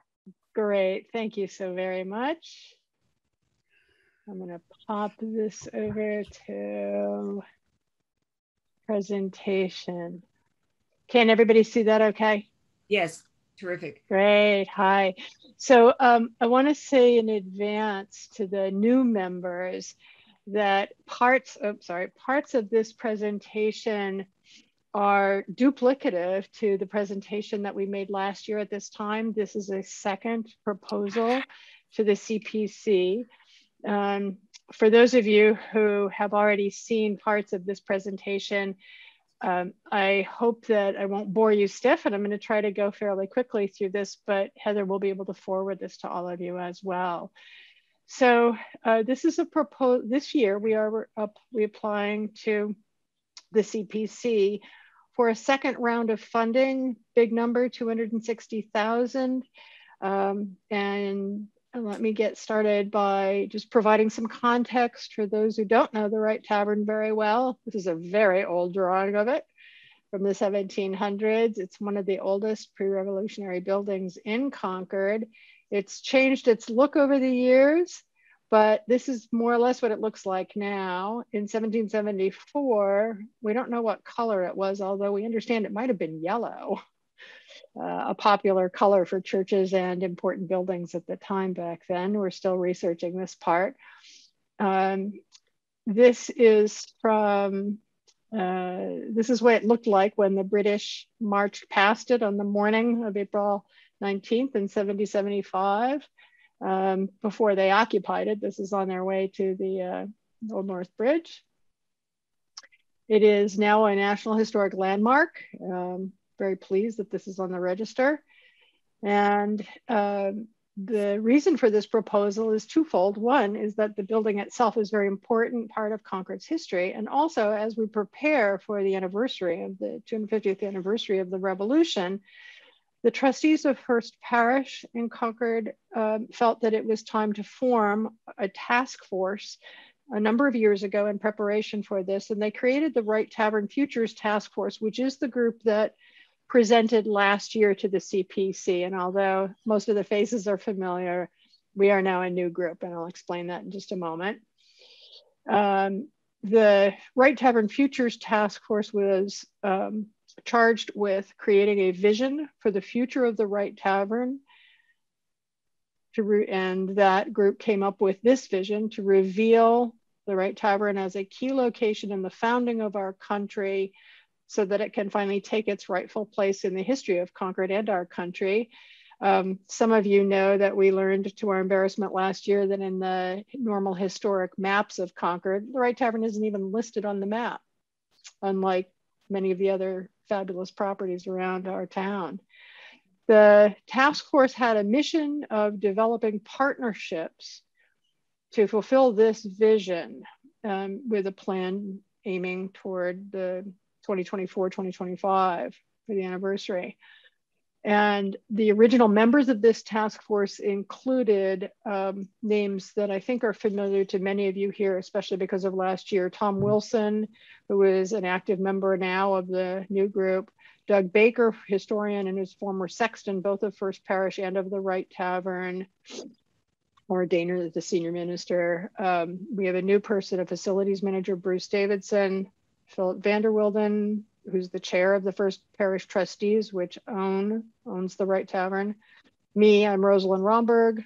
Laura and Mel Bernstein. Mel is a well-known and respected historian of the tavern in town, and then the treasurer for First Parish. The task force generated 5 project teams to work on various aspects of research and development. And those teams created an initial project plan, which we presented to the CPC last year, that there would be basically a 5-year plan with 5 distinct groups working on marketing and communication, funding and long-term financial planning for the tavern. Another group that was tasked with developing a network of interested organizations that might become supporters or ongoing funders or potential partners. The group that largely has presented to the CPC last year and will be the one most in contact with you this year, which is the Sustaining the Physical Structures group. That's the group that I chair, which is part of the reason I'm here. And then a group that is looking to long-term education and programming and partnerships with organizations, both within Concord, like the obvious ones, the Concord Museum, for example, and then the larger organizations like Minuteman National Park, but also programming partners around the Commonwealth. We've had discussions with a number of other historic structures like the Paul Revere House and Old North Church and the First Parish Church in Roxbury, where William Dawes set out on the one if by land, two if by sea. And then early stage discussions with other types of program partners in anticipation of the 250th.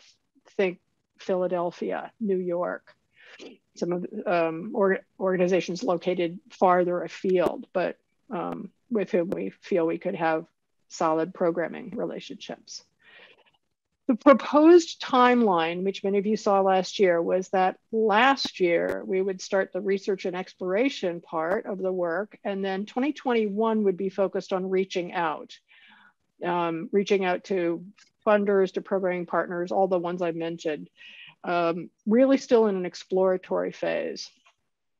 2022, coming up soon, the programming teams are going to be working on finding partners, while the structural team is focused on planning for and then implementing next year the structural and engineering repairs that are needed to the physical building itself. It needs quite a bit of work, as I'll show you in a moment.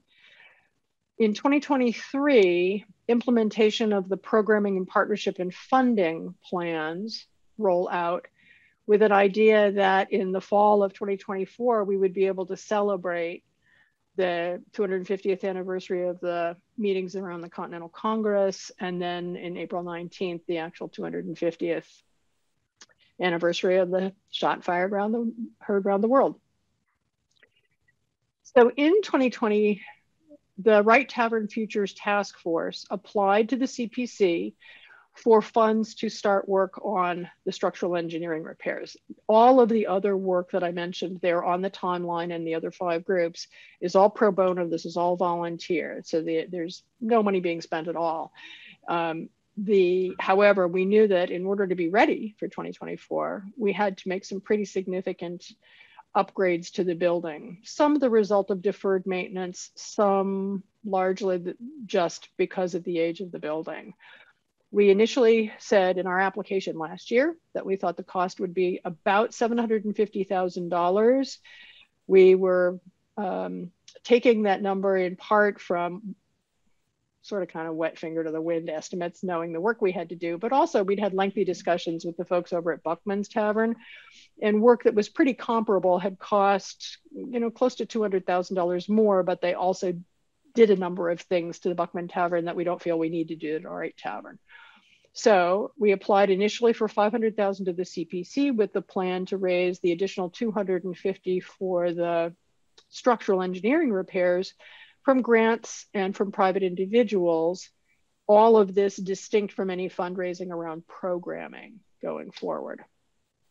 the CPC came back to us and recommended, and we think rightly now, a phased approach, which is that we would have an application last year for 1 year of planning, meaning that we would do the historic preservation architect recommendation.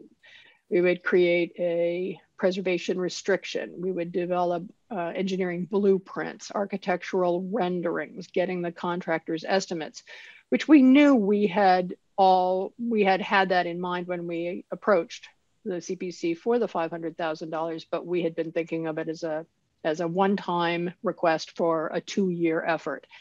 And this made, when we started working on it, we thought this made much more sense. So last year we came back to the CPC for 260, and we were delighted that at town meeting this funding was approved. And we have spent the first $178 of that money, but the rest will be coming soon.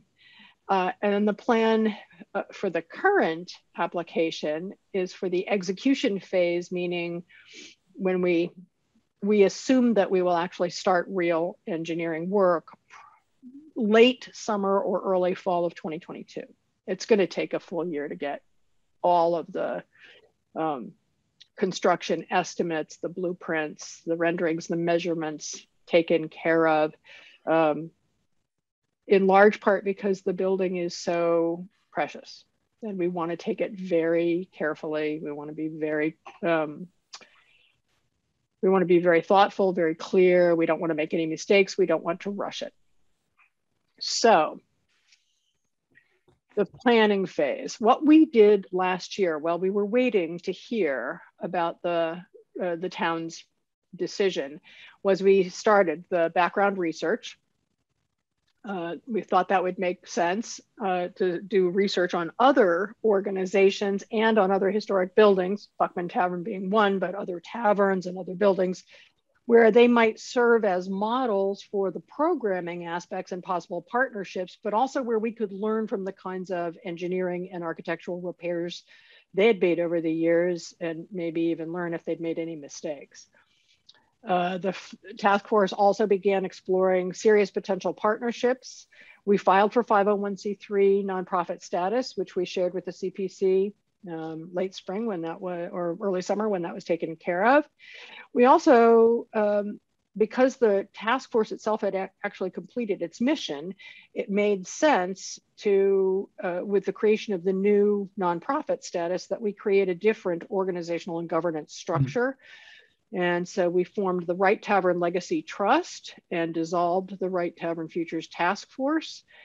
And meanwhile, we were also laying groundwork for the planning phase. We met with the tenants in the tavern. We had meetings with members of First Parish. We met with the Historic District Commission, a number of other organizations around to get ready for the planning phase.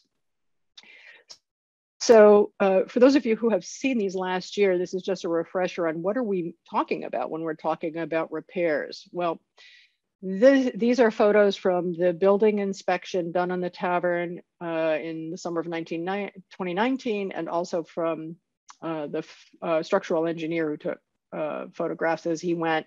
We've got sagging rafters, sagging girders. We've got cracks and places where the walls are separating from each other. We've got sagging timber girders on the second floor. We've got holes in the walls from past water damage. There's cracked or missing plaster in the attic. And I think most of you who saw this on Saturday got a nice look at how bad things can, could be in there. We're hoping that it's not awful, but we do know that there's evidence of framing failure. We've got bowing. These are all in the upstairs. And then downstairs, joists that have no bearing, framing, and sections where alley columns are either not attached to the floor or not attached to the ceiling, to the rafters, where they, to the boards are supposed to be holding up. The fieldstone wall is not in very good condition. We've got spalling. And then on the exterior, there are sections where we've got cracks in foundation or damaged brick. So, and some things you can even see, like the sagging on the northeast corner there. So this is an important building. We love this building. This has been a part of our history for so long that it makes sense to repair it. So what have we done? Where are we now, basically? We have drafted the preservation restriction for the tavern, which you should all have copies of right now. In anticipation of the kickoff of the planning phase, we have engaged the two historic preservation architects, Larry Sorley, who was the historic preservation architect for the Thoreau birthplace, among many other places around Concord and other parts of New England, and Stephen Mallory, who was the author of the Historic Structures Report for the Wright Tavern, which the CPC generously funded back a number of years ago. He is now the head of historic architecture, preservation, and properties for the Peabody Essex Museum, and is deeply involved in all the work going on all around New England around preparation for the 250th anniversary. I've met with both of them in the last 2 weeks, and they are planning to start work next week on drafting their recommendations, which they will do initially on site at the Wright Tavern. They're going to be coming through and touring with the structural engineer, possibly next week or the week after. The holiday week is a little iffy right now, but kicking off in October, it's happening. The structural engineering team is Brian Walsh, well known around Concord and around New England, and the architectural team is Nishotic Architects, residents in the tavern and long-standing architects with so much experience around historic properties. And that team, Josh Bath and members of that team, are going to serve as the architectural project managers of the effort. Oh, wait a minute, I'm sorry, I cut off one piece. We've added something since our application last year, which is that we've engaged a historic landscape restoration experts. They will not only help us with repairs to the exterior grounds after the work is done, but also with programming around how the exterior of the tavern would have been used at the time of the Revolution. As a quick example, they noted that at that time in history, any tavern around New England would have certainly had chickens, wash yards, stables, certainly outhouses. They might have had laundry areas. They might have had dishwashing areas outside. And while we're not planning on bringing a chicken yard in the backyard there, we are thinking that there might be some very interesting educational opportunities to do programming of different kinds there, possibly with video or artifacts or something like that. So, our planning phase is actually underway now. So in September, we had the tenants remove the items that they had stored in the attic and the basement. And I think you probably would have noted on your tour that they were closer to empty. They're not quite done, but they're almost done. And we inventoried the artifacts that were in the basement and the attic belonging to the Wright Tavern itself.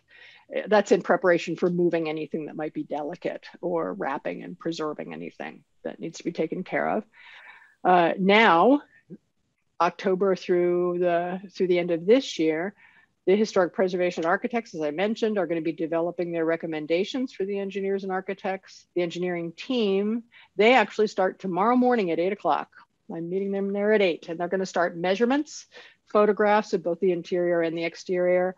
And then their focus is on preparing the initial proposals for exploratory demolition. So this is the minimal, what they are going to propose is the minimal amount of demolition of the existing fabric so that they can get accurate photographs and accurate measurements of the work that needs to be done, particularly the rafters that are behind walls and such.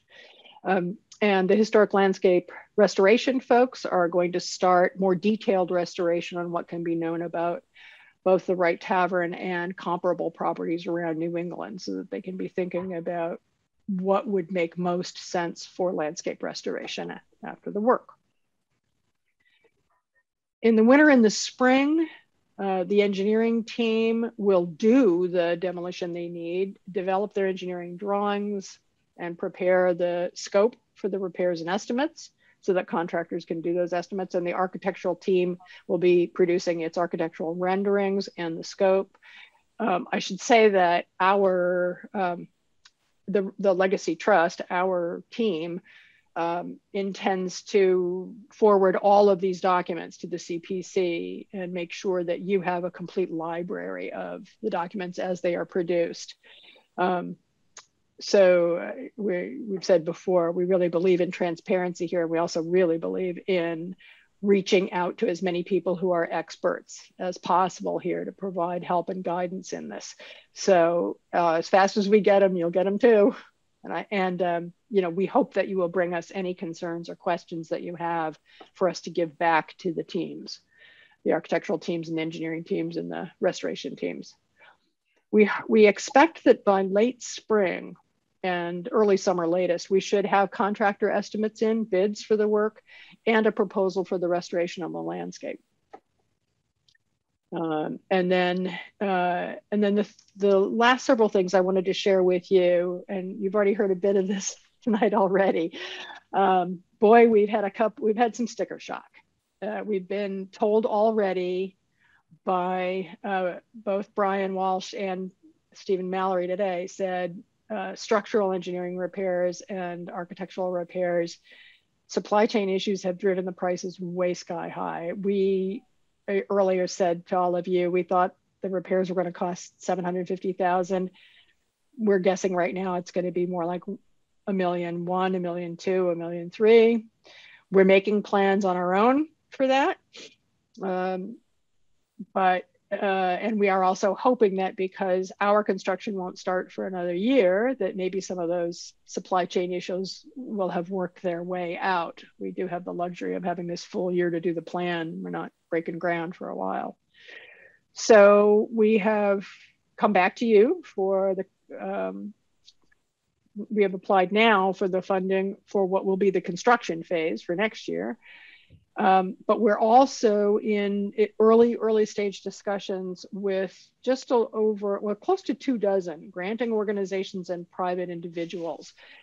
We've been very active at starting the rumor mill, as it were, with individuals that we know care about historic buildings and care about the revolution and the founding of American democracy. And we've also started discussions with a number of Massachusetts-based and New England-based organizations that give grants for these kinds of projects. I can share with you right now that it looks like there are many more opportunities for grants that we can apply for things like programming, education, technology upgrades, which right now would be premature for us to apply for because we do not have a programming plan yet for how the Wright Tavern will be used. We have a team working on it, but they're very much exploratory. But there's a lot of interest out there, and we're very excited about some of the early conversations have been very exciting. So a couple of other updates. We were approached by Ken Burns' production team. Ken Burns is doing a miniseries or a film on the American Revolution, and has already been scouting out the Old North Bridge and Minuteman National Park, and sure enough, they found us. We've had several very good conversations with the team. We forwarded them a lot of the same material that we forwarded to all of you, the background material on the history of the tavern and what we're doing. And so we're keeping our fingers crossed. We'd love to be on television. I think that'd be awesome to have that, to have the Wright Tavern be in a Ken Burns production would be great. I mentioned that we've started conversations about partnering. We also, on the Legacy Trust board, we have members who are involved in the town of Concord's planning for tourism and for activities around the celebrations coming up in a few years. Another thing we did, I was so happy to see Anka Voss on on this call a little earlier. Over the course of the summer, we identified all of the documents relating to the tavern that were being stored at First Parish, and gathered them all together, organized them, and then scanned them all. And they're now all in digital format. And we had a meeting with Anke Voss, and we are preparing to transfer to her all of the paper documents and our scans so that they can compare them to their scans that they will make with a different kind of scanner, more professional. Thank you. Different.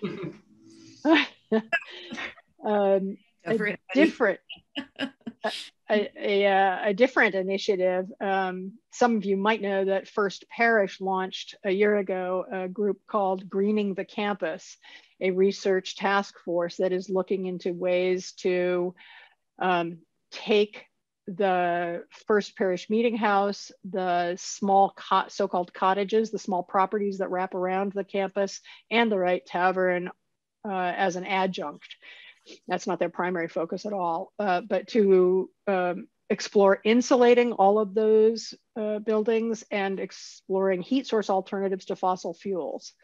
And the insulation of the meeting house has gone forward, and the first of the cottages is insulated, and the next cottage is going to be insulated within the next month.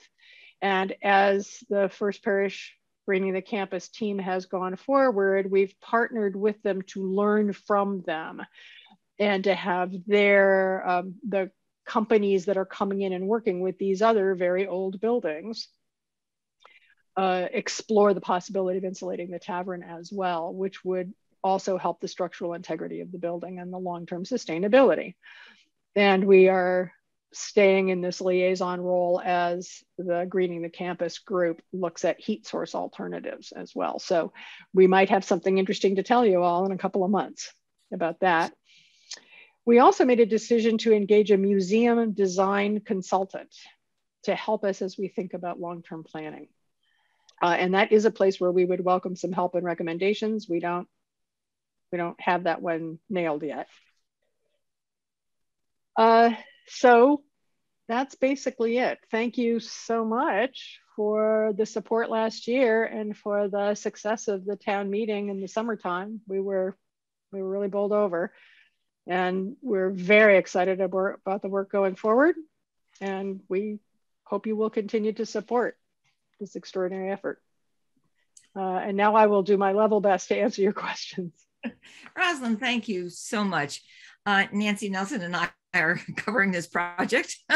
Of course, and it was so great working with you last year. That was a real treat for me. I loved it. So we decided to team up and do this again.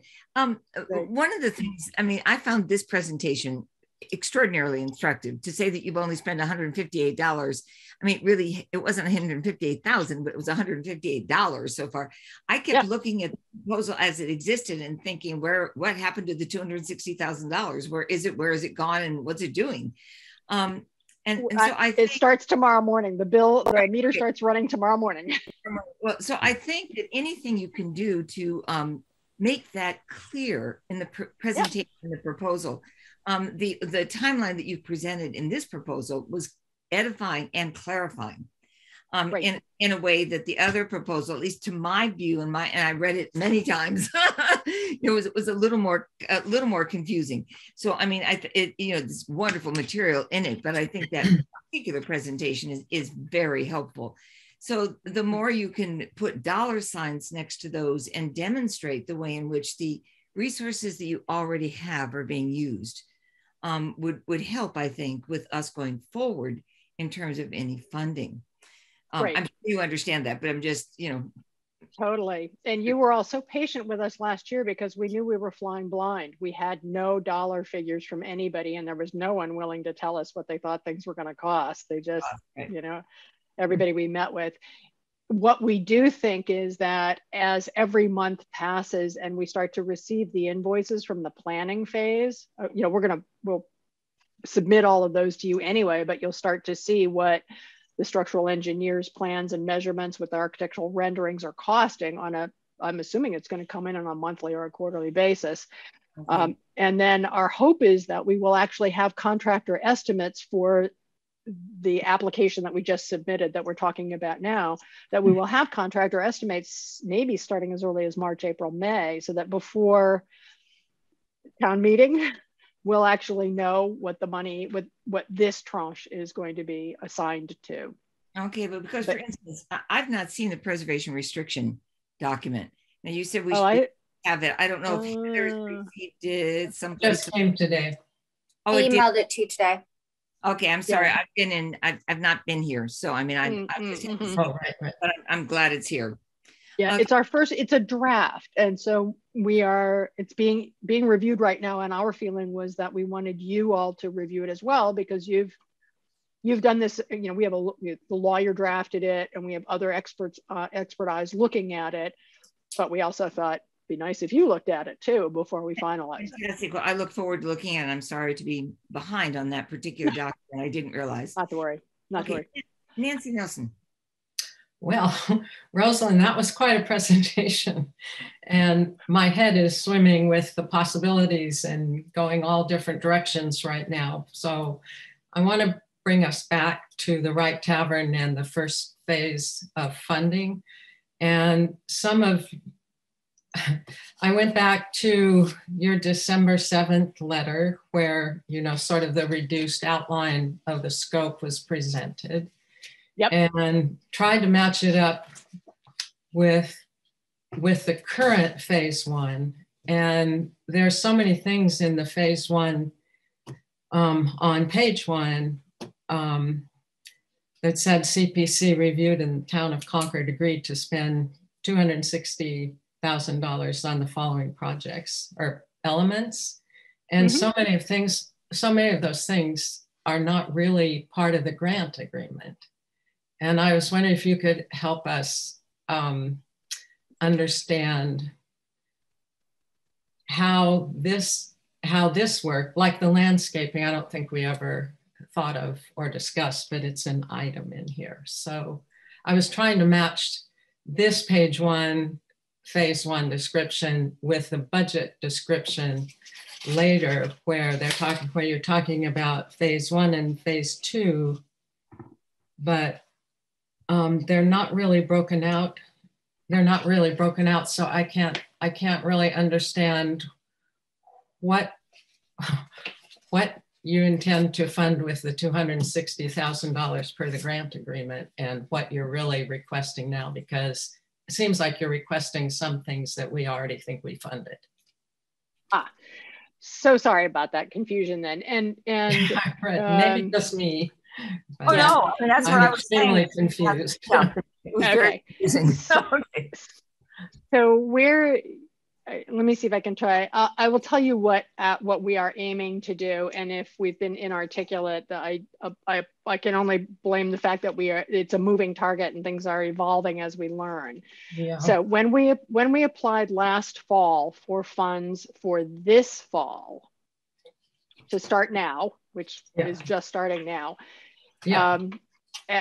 Once the CPC suggested that we cut the amount in half, we asked for you to tell us what were the most important structural repairs for the building, instead of doing the recarpeting and the repainting and other things that were not really structurally necessary.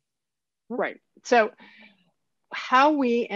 what we learned over the course of the winter and the spring was that we needed to have a very thoughtful planning phase that included all the architectural renderings, the development of the blueprints, all the measurements, the very careful preservation of the historic fabric, so minimal demolition, historic architect recommendations for all of that work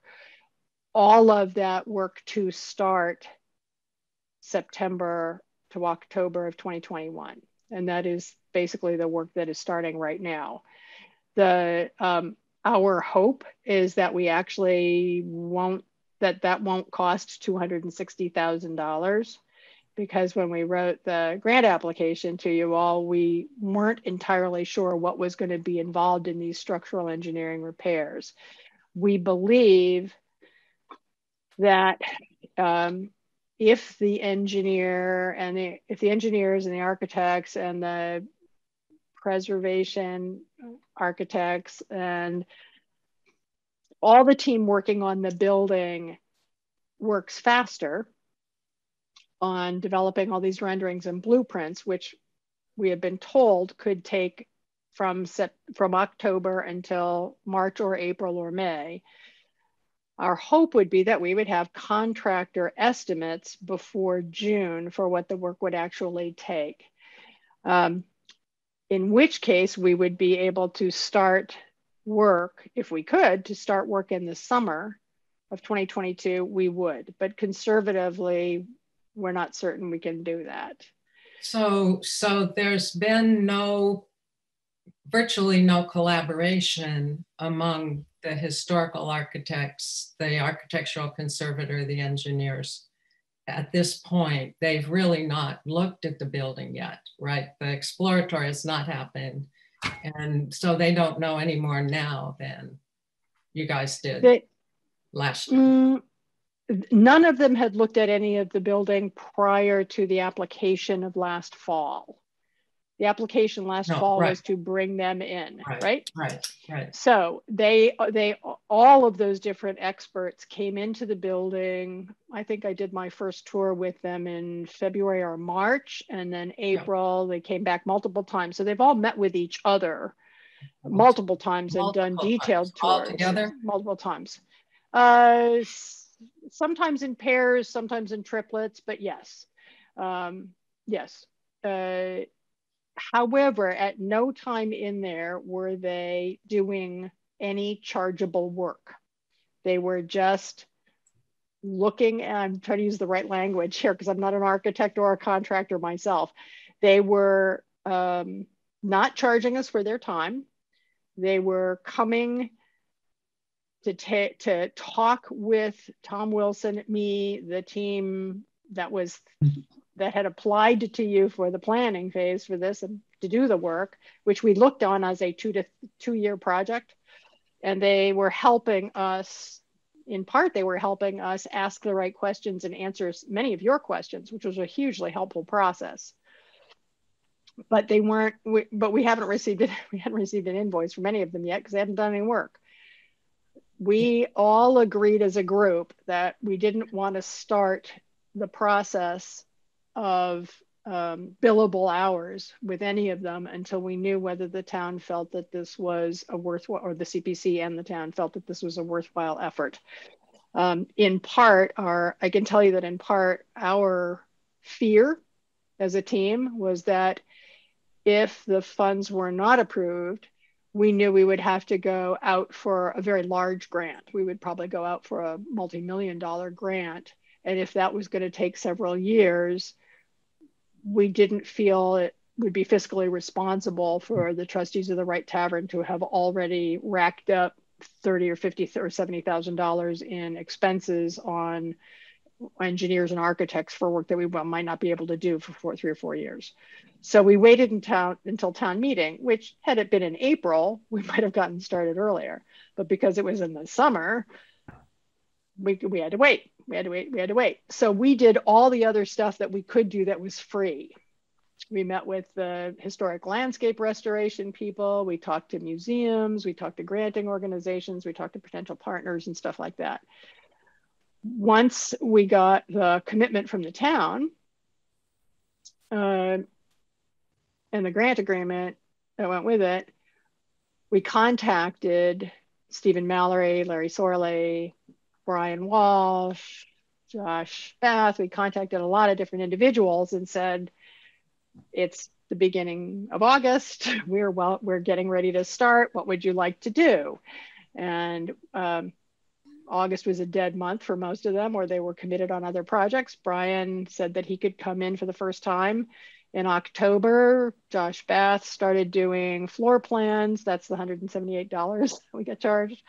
And so we basically I spent September, but the team of us spent organizing and project management, putting together a project plan for what kicks off this week on the structural part.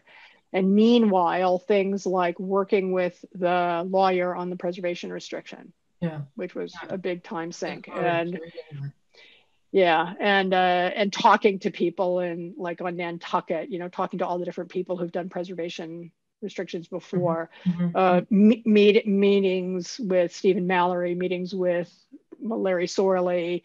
There are, I would say that middle of July through this afternoon, Peter Nobile, who I believe most of you know from the Historic District Commission, who is an experienced historic architect and who is on the board of the Wright Tavern Legacy Trust. Is he a historical architect actually? I don't know. I don't know his bona fides. I know that he cares very deeply about historic structures. Oh, okay.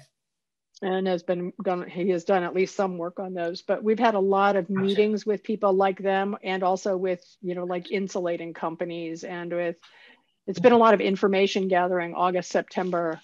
And then, and basically now we're ready to pull a ripcord and get going, or that's the wrong analogy, but you know what I mean, to get started. So, parachuting is the wrong analogy, right? And Nancy, the other thing I should say, Nancy, is that it took quite a bit of time and some effort and some money on the part of the trustees to set up the 501c3.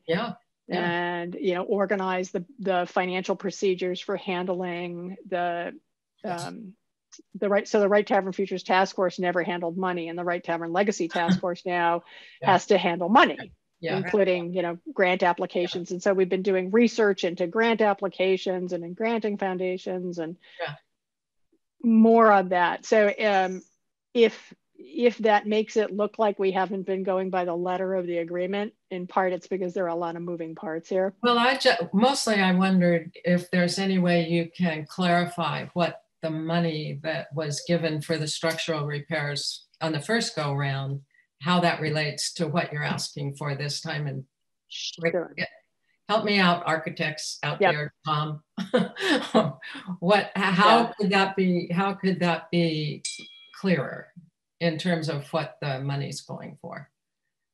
I think we all thought that it was going to be used in a different way by now, and that's the reason I think your presentation has clarified things, at least in some important ways, as has your response to Nancy. Are there questions from the committee, or clarifying comments from the committee? Tom? Well, I guess, Diane, Nancy, thanks for exploring this area. I'm looking through our files on the let's say the refinements you made to your application last year, Rosalind, which was excellent, and just see if we can maybe between this and next meetings we can just kind of put those pieces together and just make sure we understand. We did this very successfully last year in terms of just working together to make sure that, as questions come up or clarifications are needed, we kind of figure that out, because, I understand, Nancy, that we've got to get the scope of the accounting in the fiscal years to be clear. Exactly. I will share with all of you, because you were so generous last year and patient with us as we were iterating on the proposal, that 2 days ago I said to Tom Wilson, when I knew he was going to be out in California and couldn't attend, I said, Tom, we're going to get caught flat-footed around the money. And he laughed, and we were like, because what we could have done was quietly taken this whole year to spend the money that was approved in the summer. And what you would get is, and we spent this much on the architects and this much on the this and that much on the that, and look at how your money was used. It was beautiful. I was envying several of the people earlier tonight who were able to do that. And instead it was like, oh my God, there's a September deadline for the next application for the money we need for next year. Oh my God, what are we gonna do? We can't say, we have no idea. So I apologize to all of you for that. last year's supplement, which I have in front of me from December 7th, 2020, it has $20,000 of consultation services. And then items 2 through 9, well, number 9 is contingency, but 2 through 8 are specific construction implementation pieces of scope. Yeah. So I guess that's maybe the work we should do to clarify. And, as we said, make applications the very best they can be, I don't know, Nancy, if I'm maybe generalizing too much, but I see new alley columns, new, crumbling chimney, those scope items, and that I think we want to try to put taxpayer dollars in, make them active as soon as we can, and not have those get banked, for some later date. So I think. Oh yeah. Maybe we agree with you. I mean, that may be an area that we could get some clarification as we move forward. It's a kind of cognitive disconnect between what we thought was happening and what happened. And therefore, the clarity around that is going to be it's really important. And any way we can help you with that, I think would be, would be valuable. Great. Yes, Charles. Rosalind, I hope I'm not to muddy the waters any further, but I was, when we did the site tour a couple of weeks ago, it wasn't clear. I'm just curious if you can say anything about, we went through the interior, and the interior looked kind of really cut up and so forth. I wasn't really sure what I was seeing. And after all of the construction work is done, that you've talked about for the next phase, this phase that you're now starting, and the next phase, will there be interior reconfigurations that will require more construction? Let me see. I'm going to see if I can answer that in a way that makes most sense. We expect several things. One is that the structural engineering repairs that need to be made to the building in order to ensure that it will be here 100 or 200 or 300 years from now, unfortunately have the characteristic that when that work is done, if you didn't know they'd been done, you wouldn't know they'd been done. It's almost entirely underground, in the basement, behind the walls, up above the ceiling, in the attic. The good news is, once the scaffolding comes down that's just holding the building up while the work's done, the exterior shouldn't be touched at all from a historic perspective that way. The bad news is the interior, the first floor certainly, which has the most historic elements to it, the beautiful tap room and the fireplace room and things like that. We don't expect we're going to do much more than vacuum those rooms when this work is done. They're not going to be touched. The first floor is not going to be touched. The second floor, the ceiling has to come down in order for the I-beams to go in to support the structure. But then the ceilings can go right back up exactly the way they are. There's no obvious reason to change the layout of the second floor unless, as we're doing the work, as I've been told anyway, if we discover original elements, like if they take down the ceiling and they discover there was another door in a different location or a window in a different location, then the historic preservation architects come in and say, we recommend this gets restored, or we recommend, I don't know what they recommend. This is going to be an exploratory process. The questions about the third floor and the basement are exactly what the next 3 months should expose. We believe that the attic area that you would have seen, we believe that the attic with all those little squirrely rooms at one point was just an open attic. And at the time of the revolution, it's pretty reasonable to think that it might have just been a big open space with a lot of hay on the floor for people to sleep on, something like that. We don't know, but we'll find out as we get in there. If if it makes sense to take all those swirly rooms out because that makes it more authentic. And if that's what the historic preservation architects recommend, then that would be something we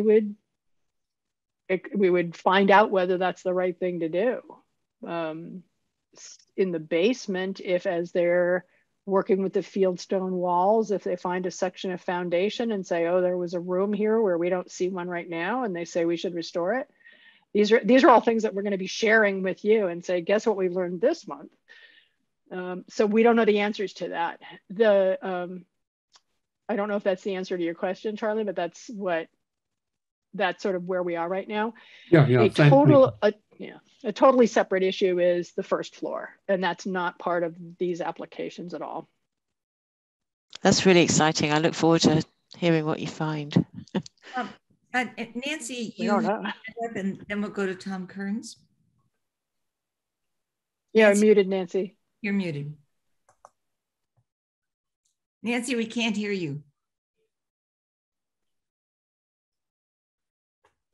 Muted. I know. I'm getting there. Sorry. I'm sorry.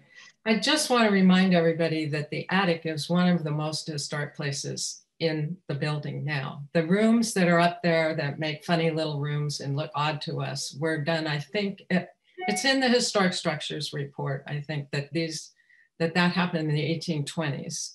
And while it's not 1775 or before, that doesn't make it non-historic.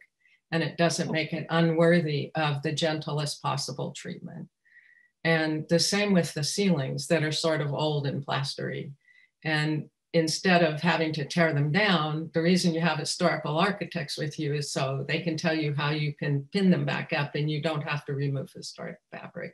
So that's why I keep asking you about the engagement of historic architects and Stephen Mallory, the architectural conservator. And that's all I'll say. Thank you. Thanks, Rosalind. Thanks very much for your patience and all this. Oh, it's great. It's really great working with people like you, Nancy. It really is. It's just, we know. Thank you. I can't tell you how much more confident I feel as somebody who is neither a historian nor an architect. I feel so much more confident that this is going to be done right because we have people like you all who are experts on things that most of us on the team know nothing about. Well, having Nancy and Tom here makes a big difference. Tom? Thanks, Diane. Rosalind, I just wanted to go back to the letter of December 7th, 2020, only to help around some of the clarification that we might work on. And in that letter, it stated that our concern is that if we wait until the next cycle of CPC consideration, the Wright Tavern may be at further risk to unforeseen events. And then it goes on to describe that. So that said to me that between the funding of this July and next July, for example, that there's certain action that you would want to be taking. And I think we recommended the grant based on these really critical issues. And I think they're even noted as critical. And so things change. And I understand that maybe experts come in now, they do a deeper look at things and your approach to this might evolve. But I think that would be really good to understand in the greater context of this now, this next application as well. And if things have evolved, and Heather, you could be the more proper guide here. It might evolve the available funding of last year's approval, right? Sure. And that would be returned and it would be reset. I don't know if it can just morph into different kinds of scope and different kinds of approaches. But I think that's what we would want to be careful of. Yeah. So Heather, good. Did I say that appropriately, Heather?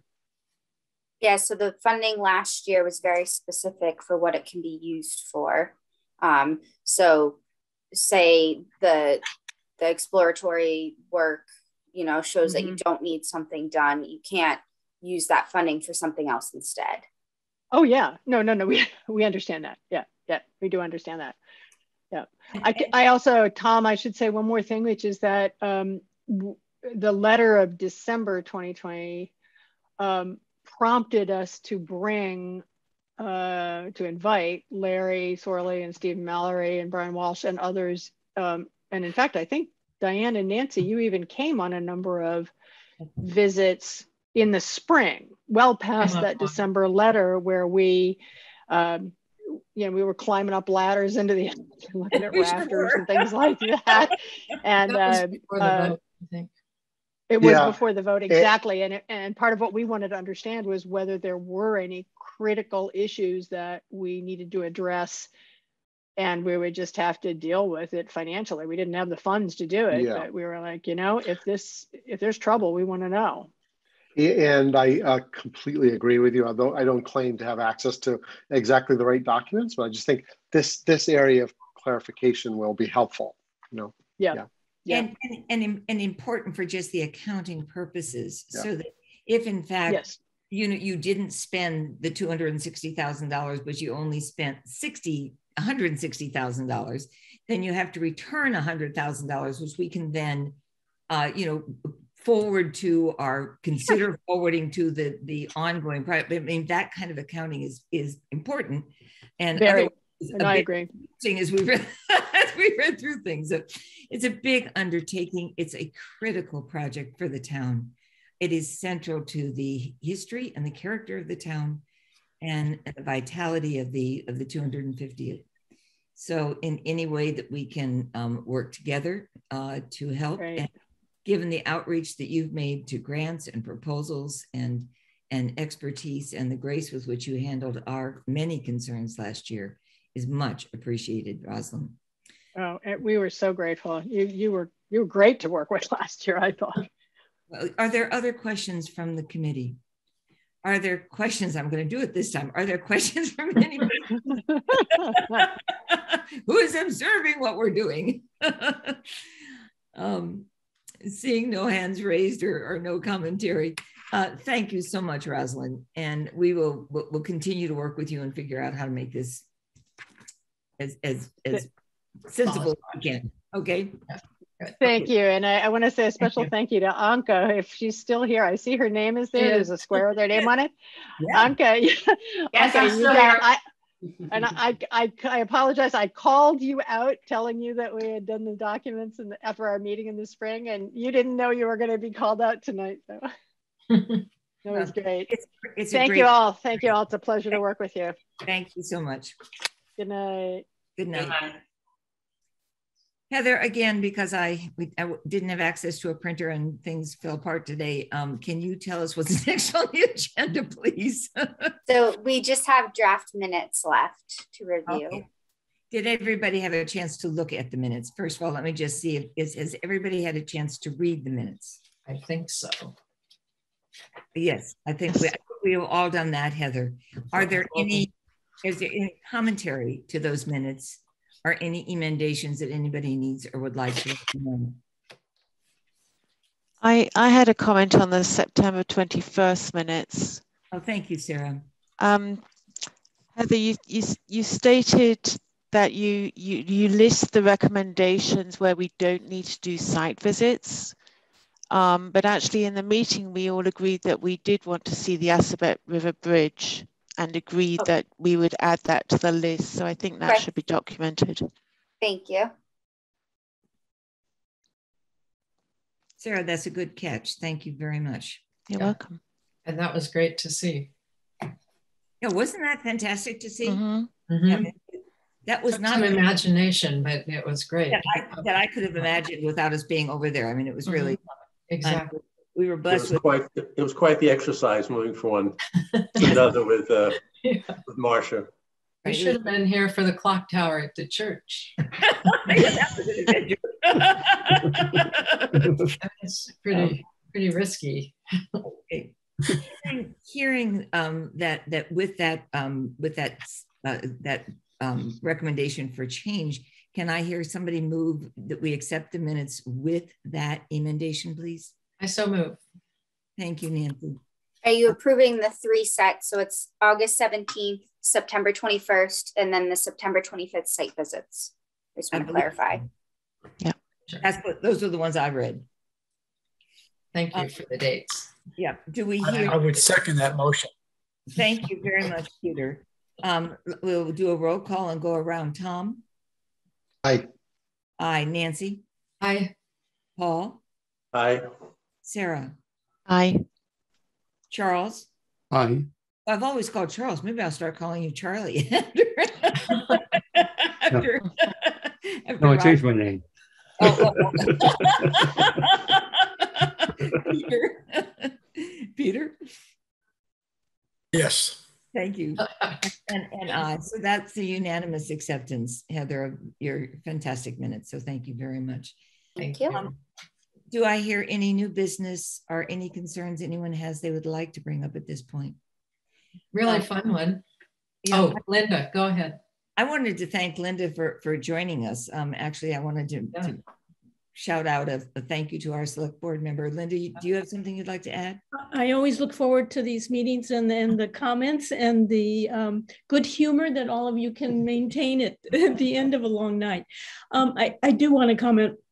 I think I appreciated the earlier attention that Tom in particular was trying to give to the eligibility status of two of the proposals. And I think that's probably going to need some further exploration that I'm sure you're on top of. So thank you for that. Yeah, no, thank you, Linda. Thank you, Linda. I mean, that kind of attention is critical for everything that we do. It's excellent. And thank and you. I have requested town council's review of all of the applications. I'm hoping to get their comments back sometime in October. Thank you, Heather, so much. Yeah, good. So really fun and short. The National Park has a new superintendent, Simone Monteleone, who's coming November 7th. And she seems to be a consummate professional, so it should be fun. Well, we'll look forward to meeting her. Thank you all. May I hear a motion to adjourn, please? I move to adjourn. Thank you, Paul. Do I hear a second? Second. Tom? Aye. Yes, please, second. Aye. Yes. Nancy? Aye. Paul? Aye. Peter? Aye. Charles? Aye. Sarah? Aye. And I too. Look forward to seeing you in a couple of weeks when we have our next presentations. And again, Heather, will you express our appreciation to Marcia for the work that she did